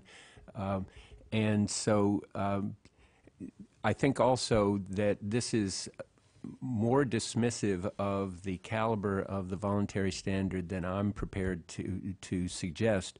So for those reasons, I'm very reluctant to support the motion, but I certainly appreciate the good faith in which it's offered. Commissioner Burkle. Thank you, Mr. Chair. I do want to concur with Commissioner Adler that this does violate, we call it the Robinson rule, getting the amendment out by 1 o'clock the day before. I think First time in 3.5 years. yes, it is. I do want to just, I will not be supporting this amendment for a number of reasons, but I think what we're seeing here is, and I said it and I'll continue to say it, moving the goalpost after we've established the rules at too far into the game, and actually the game is over. The voluntary standards has been completed and staff has said to us that it's adequate. And so now to make all of these, make terminating the rule conditional on all of these different conditions, I'm adamantly opposed to it. Commissioner Mohorovic. Thank you, Mr. Chairman. Mr. Chairman, Commissioner Robinson, I'm thinking about the effect of your proposed motion here. The way I read Commissioner Adler's motion is that the retrospective review wouldn't commence, wouldn't start, is that right, until 2 years after? It would have to be completed no later than 2 years after the effective date of the voluntary standard. Is there an idea of, given an activity of that side, how soon or how early staff would have to begin? Because I'm wondering, it's been said that we want to focus on the data to determine the effectiveness of the standard, and I'm finding the bandwidth between when the standard goes into place and when we begin a retrospective review to be very small. So how would we be doing anything except reviewing the previous environment prior to the new standard going into play? Well, if I might just comment on that, in fact, what we've heard from the industry is that even now they are starting to implement the voluntary standard, so there may well be substantial compliance before the 2018 effective date, so I think we certainly need to give them credit for that. But that is the sort of thing that we can't decide now. What we're going to have to do is have consultation with our staff and get a better sense of the implementation of the voluntary standard. Thank you for May that. I offer a point of Sure, clarification? everybody else can answer. I was asking questions of Commissioner Robinson, but you guys can jump in whenever Just you a want. point of clarification, that my understanding from industry is that there's not an effective date in calendar year 2018, that it is effective upon the issuance of model year 18 vehicles, which will begin as early of this July, and depending on the manufacturer, roll through into the fall. So in terms of vehicles being online that are intended to be compliant with the standard, it should be no later, I would imagine, than this winter, if that helps. Right. But as a matter of practical purposes, all I'm bringing up is that the products have to come in line, they have to be used. We have to have a significant amount of time in the environment to be able to evaluate its effectiveness. And I think that's why in most situations, a retrospective review are usually in the 5-year time frame to give an opportunity for more data, one that I think our fine statisticians would be more confident in providing some analysis and recommendations on the shortcomings or the effectiveness.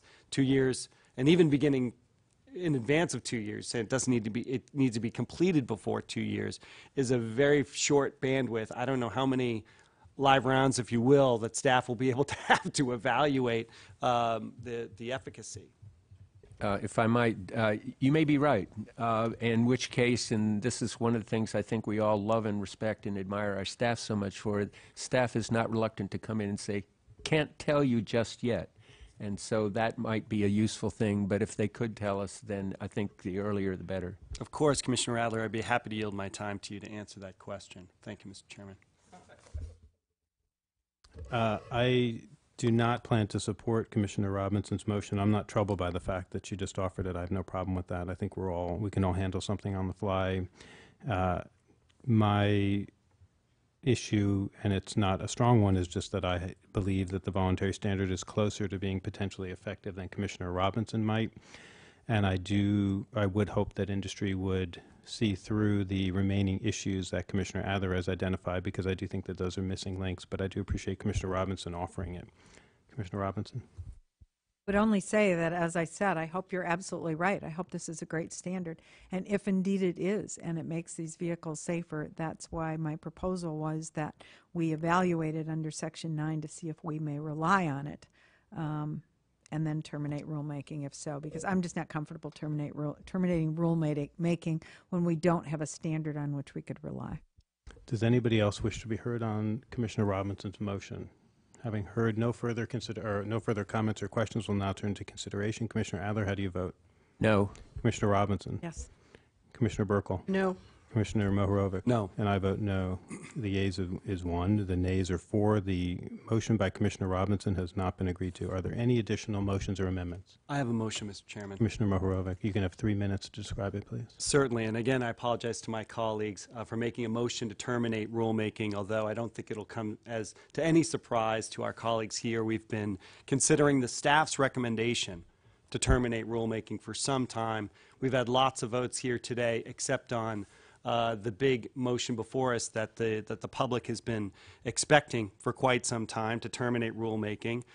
There's been a lot of congressional testimony suggesting that if staff comes to a point in time where they can be confident in the voluntary standards, such that mandatory rulemaking is no longer warranted, then we should hit that point. And however we got here, I know there was some testimony this morning or earlier in the day, and how or what drove the staff's recommendation. We do have it before us, so I hope my colleagues will appreciate, just for the record, as many are paying attention to the record on this matter, that we should have a vote to terminate rulemaking.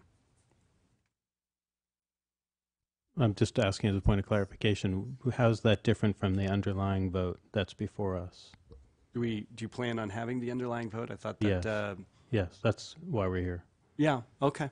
I just wanted to make sure we weren't going to go through without having the actual final vote. We will. Okay. Do you want to withdraw your motion? I'll withdraw of the motion. redundancy? Okay, thank you. Are there any further motions or amendments? Having heard no further motions or amendments, we'll now turn to the exact vote that Commissioner Mohorovic was trying to have us vote on. Does anyone else wish to be heard before we take the vote on the underlying question of termination? Commissioner Adler? I think I've made my perspective fairly clear. I do not plan to support the notion of terminating just now, but I did want to say that I think we're quite close. I think the industry voluntary standard in many respects is quite good, and I appreciate all the work and the effort that they've put into developing the voluntary standard. I appreciate their willingness to cooperate with staff, and I appreciate staff's willingness to cooperate with them. I think we're close, but we're not there just yet, so I plan to vote no. Commissioner Robinson. Commissioner Burkle. Nothing further. Commissioner Borovic. Having heard no further comments on the underlying vote, I'll now call it. This is on the vote to terminate. Commissioner Adler, how do you vote? No. Commissioner Robinson? No. Commissioner Burkle? Yes. Commissioner Mohorovic? Yes. And I vote no.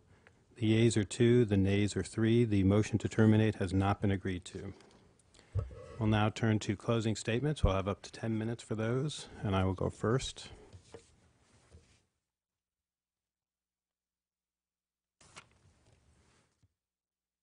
Well, perhaps the only thing we can agree on today is that this process might have left many of us a little bit displeased. I had had a fuller statement prepared today in case we had reached a different conclusion, but I'm not going to read that now. I'm going to hold that off with hope that that will be applicable down the road. What I will say, though, is that I'm disappointed that I've not seen enough of a willingness all around to find more common ground at this last bit when it's needed the most. I commend Commissioner Adler for offering an extremely reasonable path forward as a way to enhance the standard further and button up this process.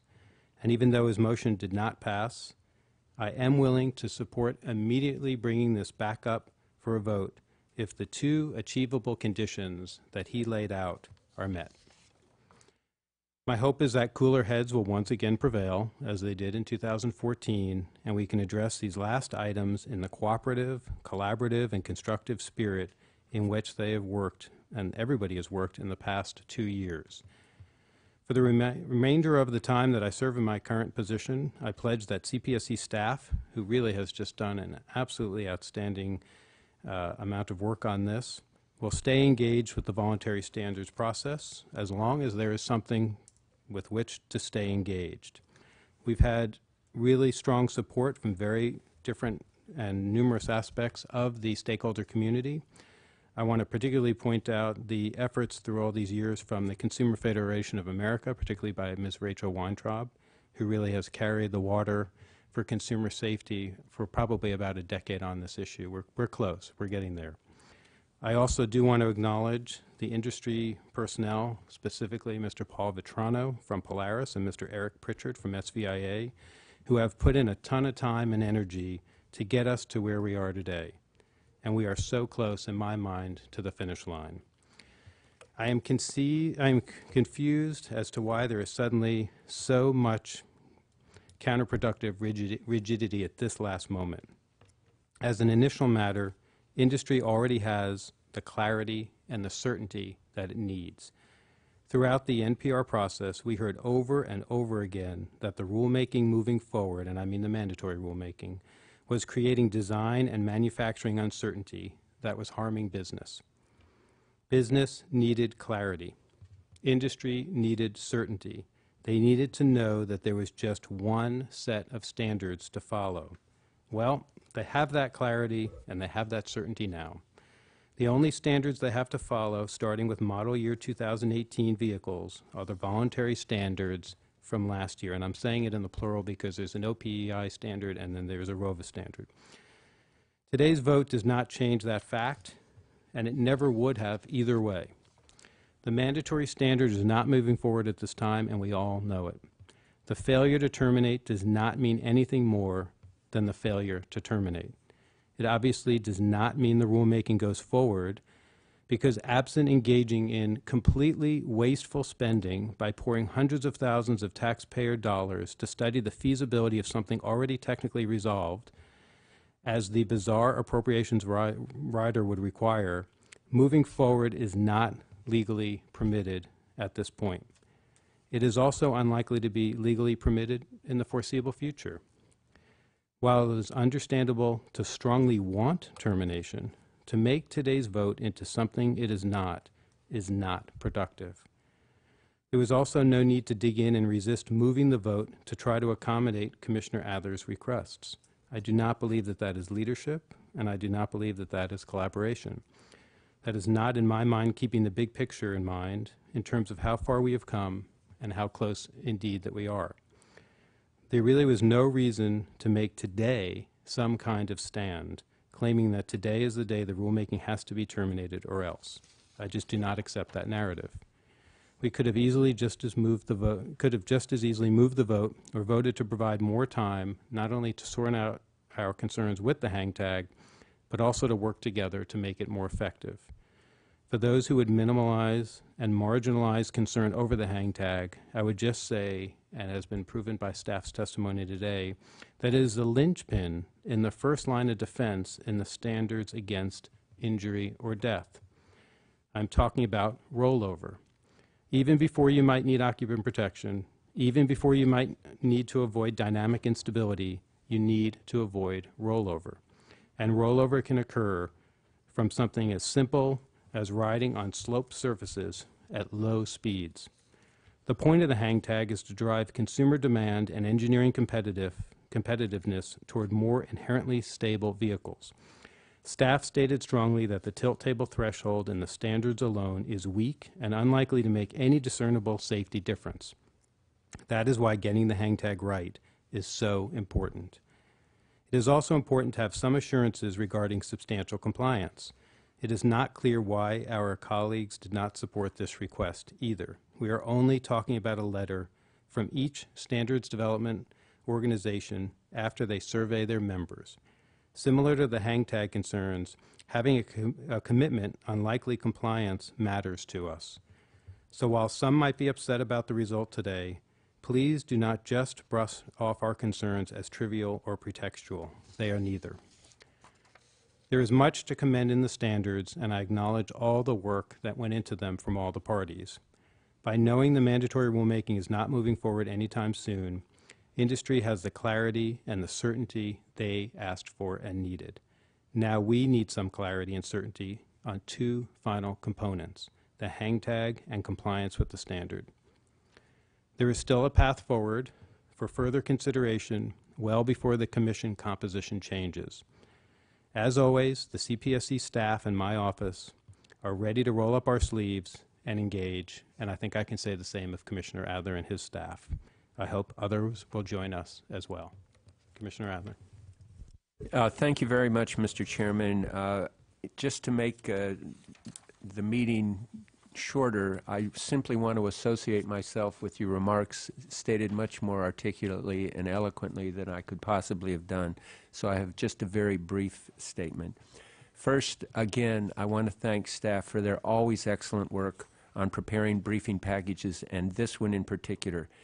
This is a very challenging issue, and it's been a very challenging vote for me, and I've thought about it a lot. After a rocky start, I believe that CPSC staff and the ROV industry have worked together effectively and cooperatively to promote ROV safety. Each side has listened to the other, and both have shown a willingness to consider new approaches to safety.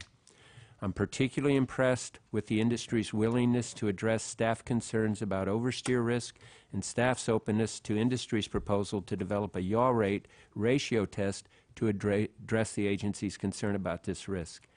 Staff has tested industry's requirements and seems satisfied that they will adequately reduce the risk of divergent instability from oversteer. I'm also satisfied that the agency's concerns about occupant protection have been adequately, albeit not perfectly, addressed through the adoption of a carefully designed interlock system that will permit vehicles to operate up to 15 miles per hour if the driver's seat belt is not fastened.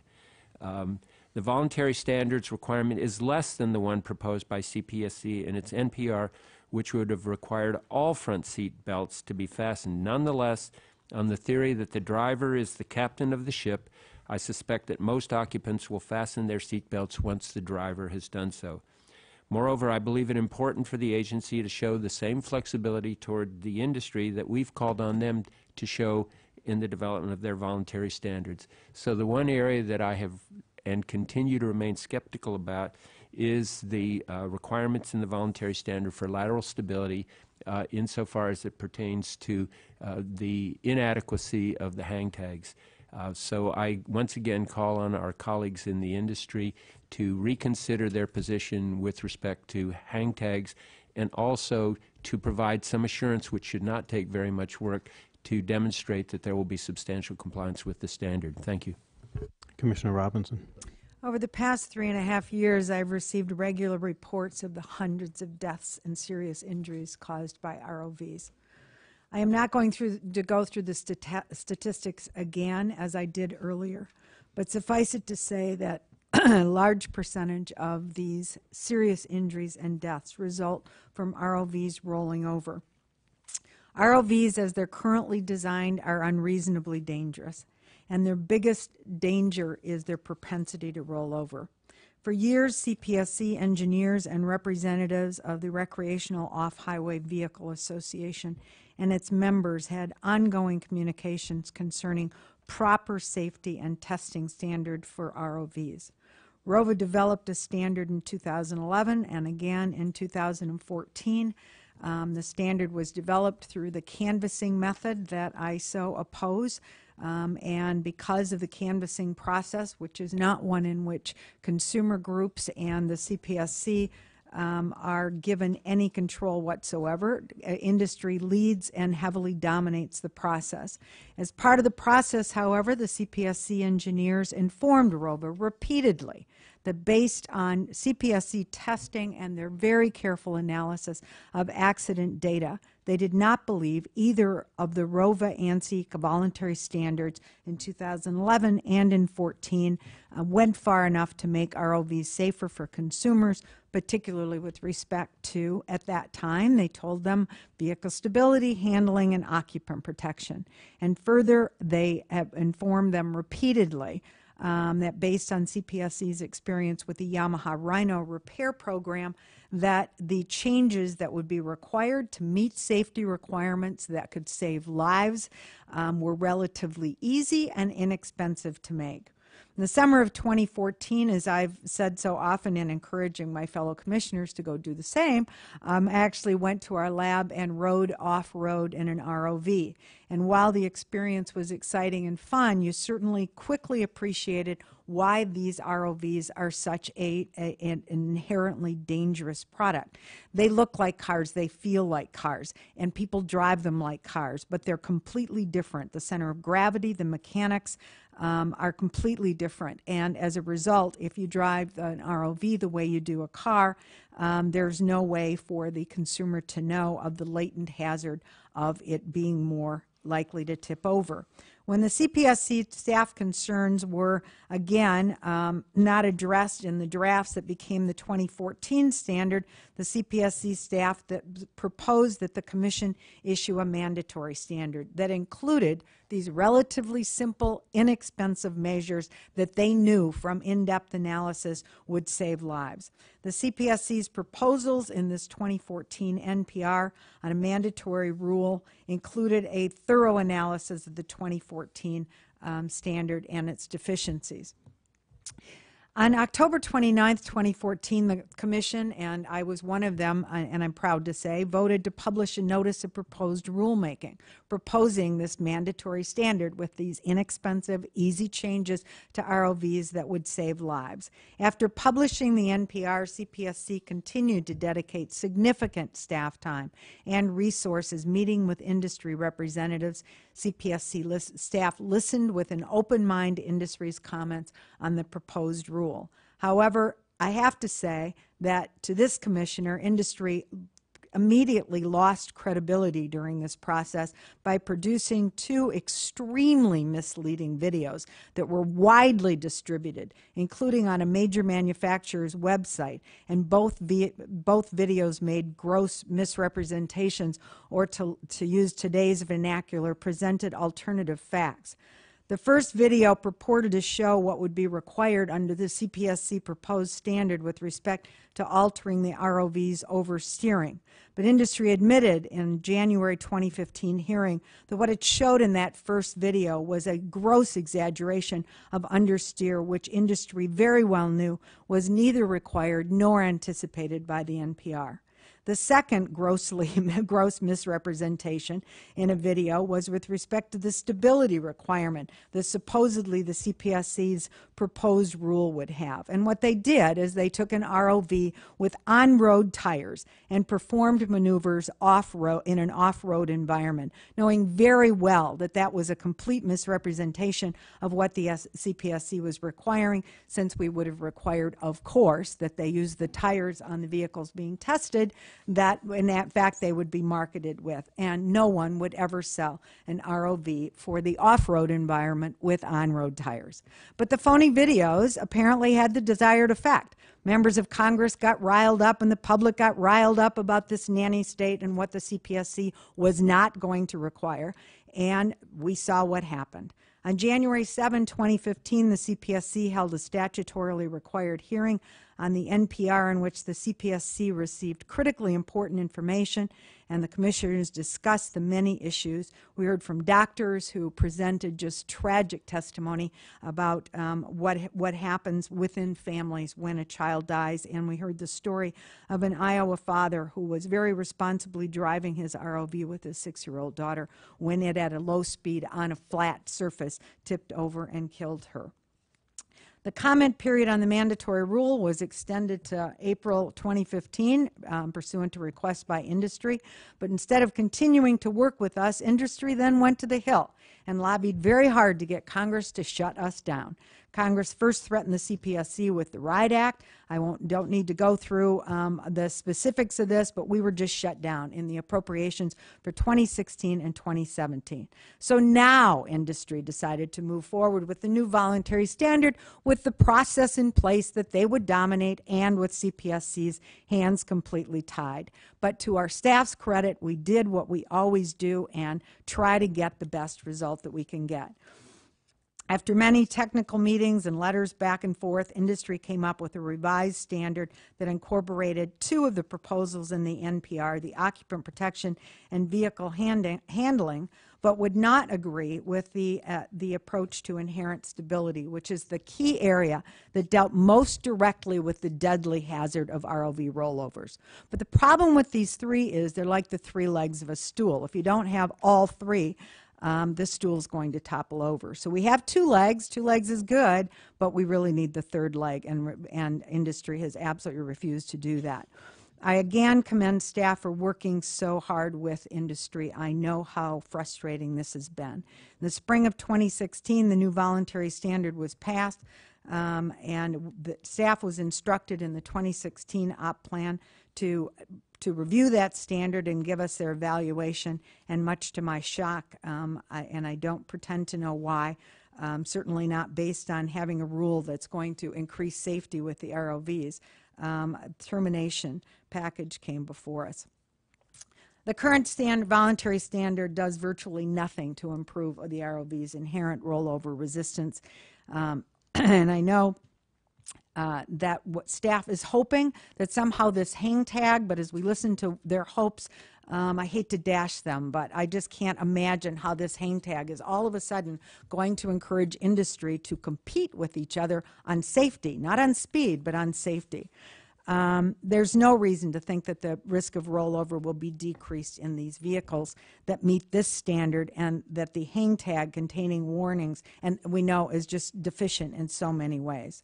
So if we don't have a voluntary standard that is safe enough and has enough compliance that we can rely on it, I cannot imagine why we would even consider terminating rulemaking, and I'm delighted with the vote today to not terminate it. I certainly agree that the current standard is somewhat safer than the 2014 standard, especially when it comes to occupant protection and vehicle handling, but as I said, it doesn't address inherent stability. So I will say again what I said earlier, I hope I'm wrong. I hope that all of a sudden industry looks at these hang tags and decides that even though consumers can't understand them and they're not basing their purchasing on decisions on them, they're going to start competing with each other to try to make these vehicles safer. When we reevaluate it pursuant to Commissioner Adler's excellent motion, we'll see. And as I say, I hope I'm wrong. Thank you. Commissioner Berkeley. Thank you, Mr. Chair. I want to begin by thanking the staff for the many, many hours that they've worked in the development of the 2 voluntary standards that led to today's vote. The industry stakeholders and the trade association leaders also deserve the same credit for the countless hours and resources they all worked together to build consensus. These are not status quo standards. They will force pro-safety changes in design at many companies. I also applaud the interactive engagement between the Commission staff and the outside stakeholders. My staff and I personally witnessed a number of technical meetings. I was impressed by the candor as well as the caliber of the exchanges. These standards represent a technical achievement of the sort that we should be proud of. These should serve as a model for similar efforts. I would like to see more of this type of engagement in the coming years, and I only hope that all of those efforts will bear fruit such as this one did. This is the type of engagement that we should strive for as a regulatory agency. This is why there's such a strong preference for voluntary standards enshrined in our CPSC statutes. No one has a monopoly on safety know-how. We work best when we work together with outside agents, each contributing to and having a stake in the final product. Again, these standards illustrate the point and should be the model going forward. At times throughout this process, industry came up with alternative ways to achieve CPSC's objectives, and the staff studied the alternatives and found them perfectly acceptable. That is cooperative problem solving at its best, the classic win-win, and I admire and I appreciate what has transpired over the last 7 years, probably more, since the ANPR in 2009. Apart from the usual statutory preference for the voluntary standards, we have heard directly from Congress on this issue. They directed us to focus on voluntary standards rather than the mandatory standard. And while it took us a while to get that message, we finally got there, or so I thought. And now, after all of the blood, the sweat, and the tears, my colleagues vote against terminating the rulemaking because they can think of even a more pro-safety provision that they wish to be incorporated in this voluntary standard. I say the following more out of disappointment and sorrow rather than anger. To me, this looks like moving the goalposts too long after the game has begun. Our staff recommended terminating the rulemaking because they believe the voluntary standards will adequately reduce the risks as we set out to address. No one imposed that view on them. They reached that view after mature, professional, and careful consideration. At this late stage in the process, it is insulting to them and all who participated in this process to claim that we should have gotten more.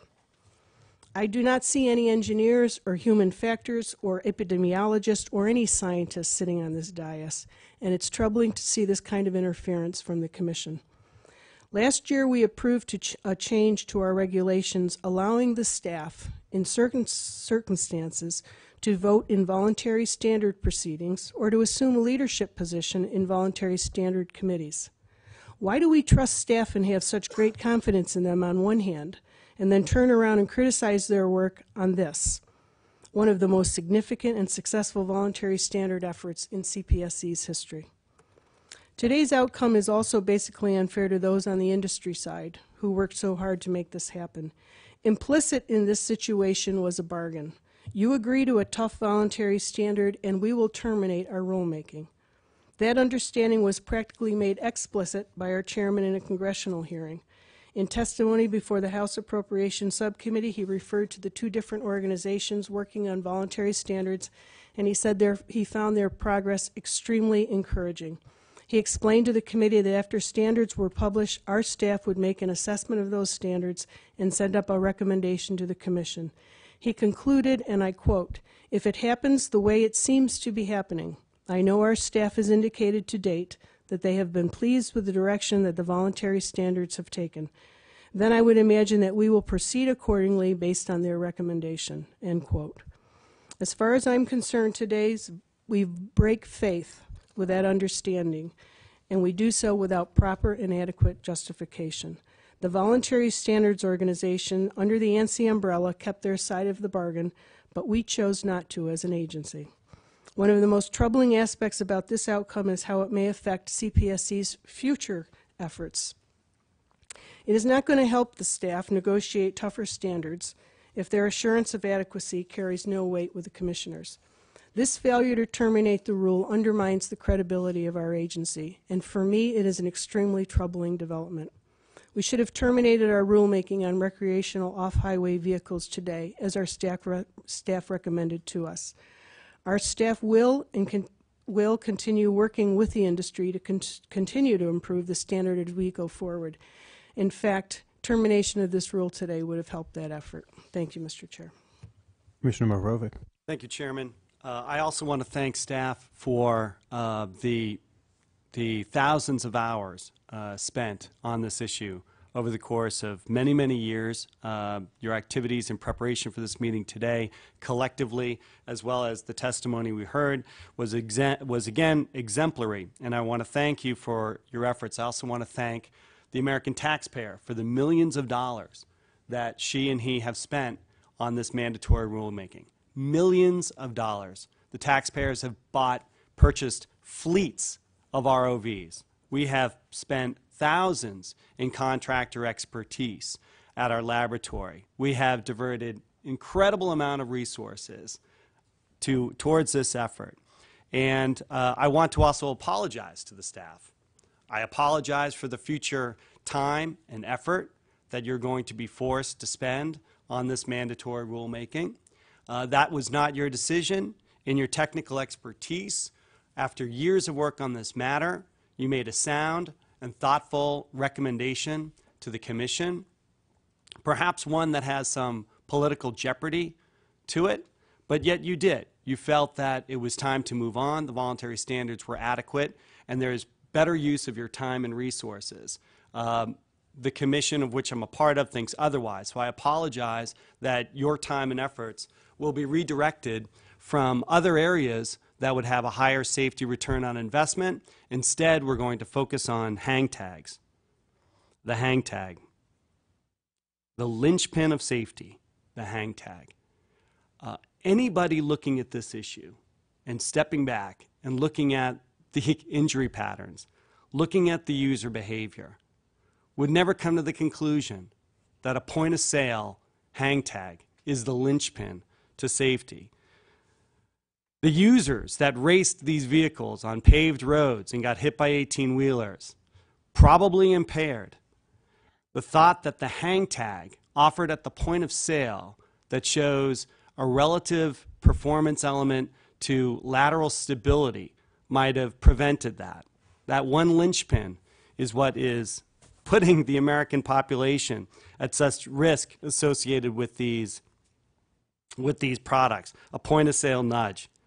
And for this agency to think that this is the linchpin of safety, after we just heard testimony today that the purchasers, the enthusiasts, those that are working in the agricultural community that need these products to work on farms, and I've seen it firsthand on farms, they may not even care about the hang tag. They may see it, and they may see a relative perspective with regard to lateral stability, and they won't care. We've heard that our staff who have spent so much time with the manufacturers that they don't market on relative safety. And we use the example of the suburban mom buying a Suburban that cares a lot about the soccer players in the car and the tip over of that industry. And it's a nice thing to think that hopefully through a hang tag we can incentivize greater performance with lateral stability. It just shows how completely untethered from reality this commission is.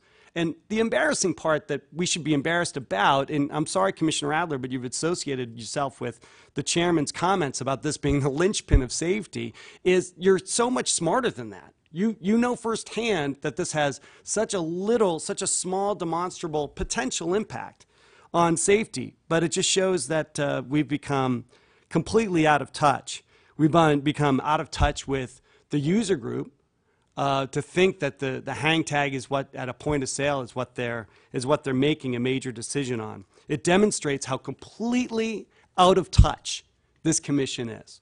Out of touch with what is important for safety, out of touch with the users, out of touch with those who are not unelected, unaccountable bureaucrats. So we're the unelected, unaccountable bureaucrats. So only we can get away with that kind of foolishness. Now, Congress, they had to stand behind the vote to prevent us from further rulemaking on this subject. They are accountable, and they have been held accountable.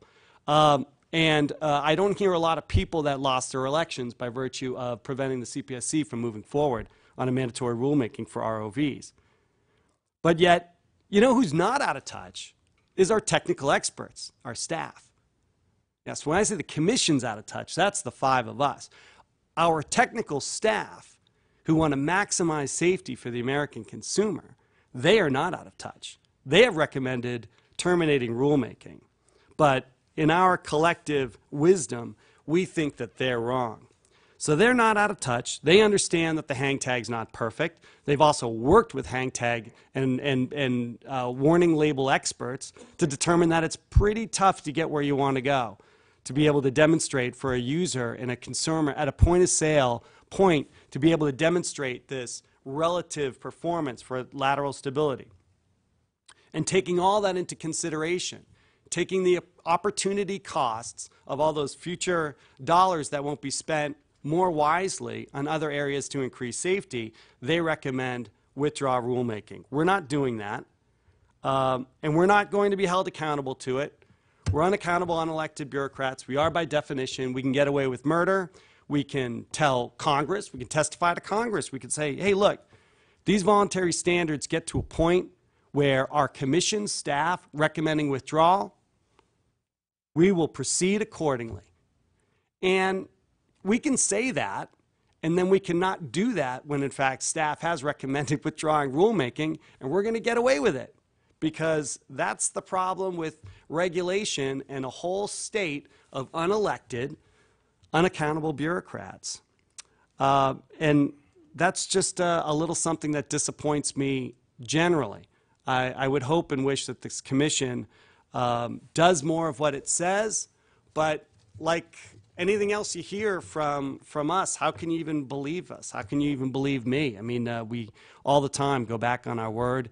We do it in testimony. I don't even know what the consequences of that are, but maybe we'll find out in the future. But I'm sure it'll be part of the general narrative of Washington, D.C. regulatory environment that there will be no accountability, and this federal government of ours will continue to get away with murder. So I look forward to working with you all in the next panel, Mr. Chairman. I apologize for the dour close, but I was really honestly hoping for and expecting a different outcome today. So that's the reason for my great disappointment. Thank you, Chairman. On a more uplifting note, we will take a break until 1 o'clock for lunch. I do want to make one other announcement, and that is last week, at the end of last week, the Commission did vote unanimously to elect Commissioner Burkle as Vice Chair, and I did want to mention that publicly and congratulate Commissioner Burkle, or Vice Chair Burkle, on that vote. Congratulations. We'll take a break and resume at 1 o'clock on fireworks. Thank you.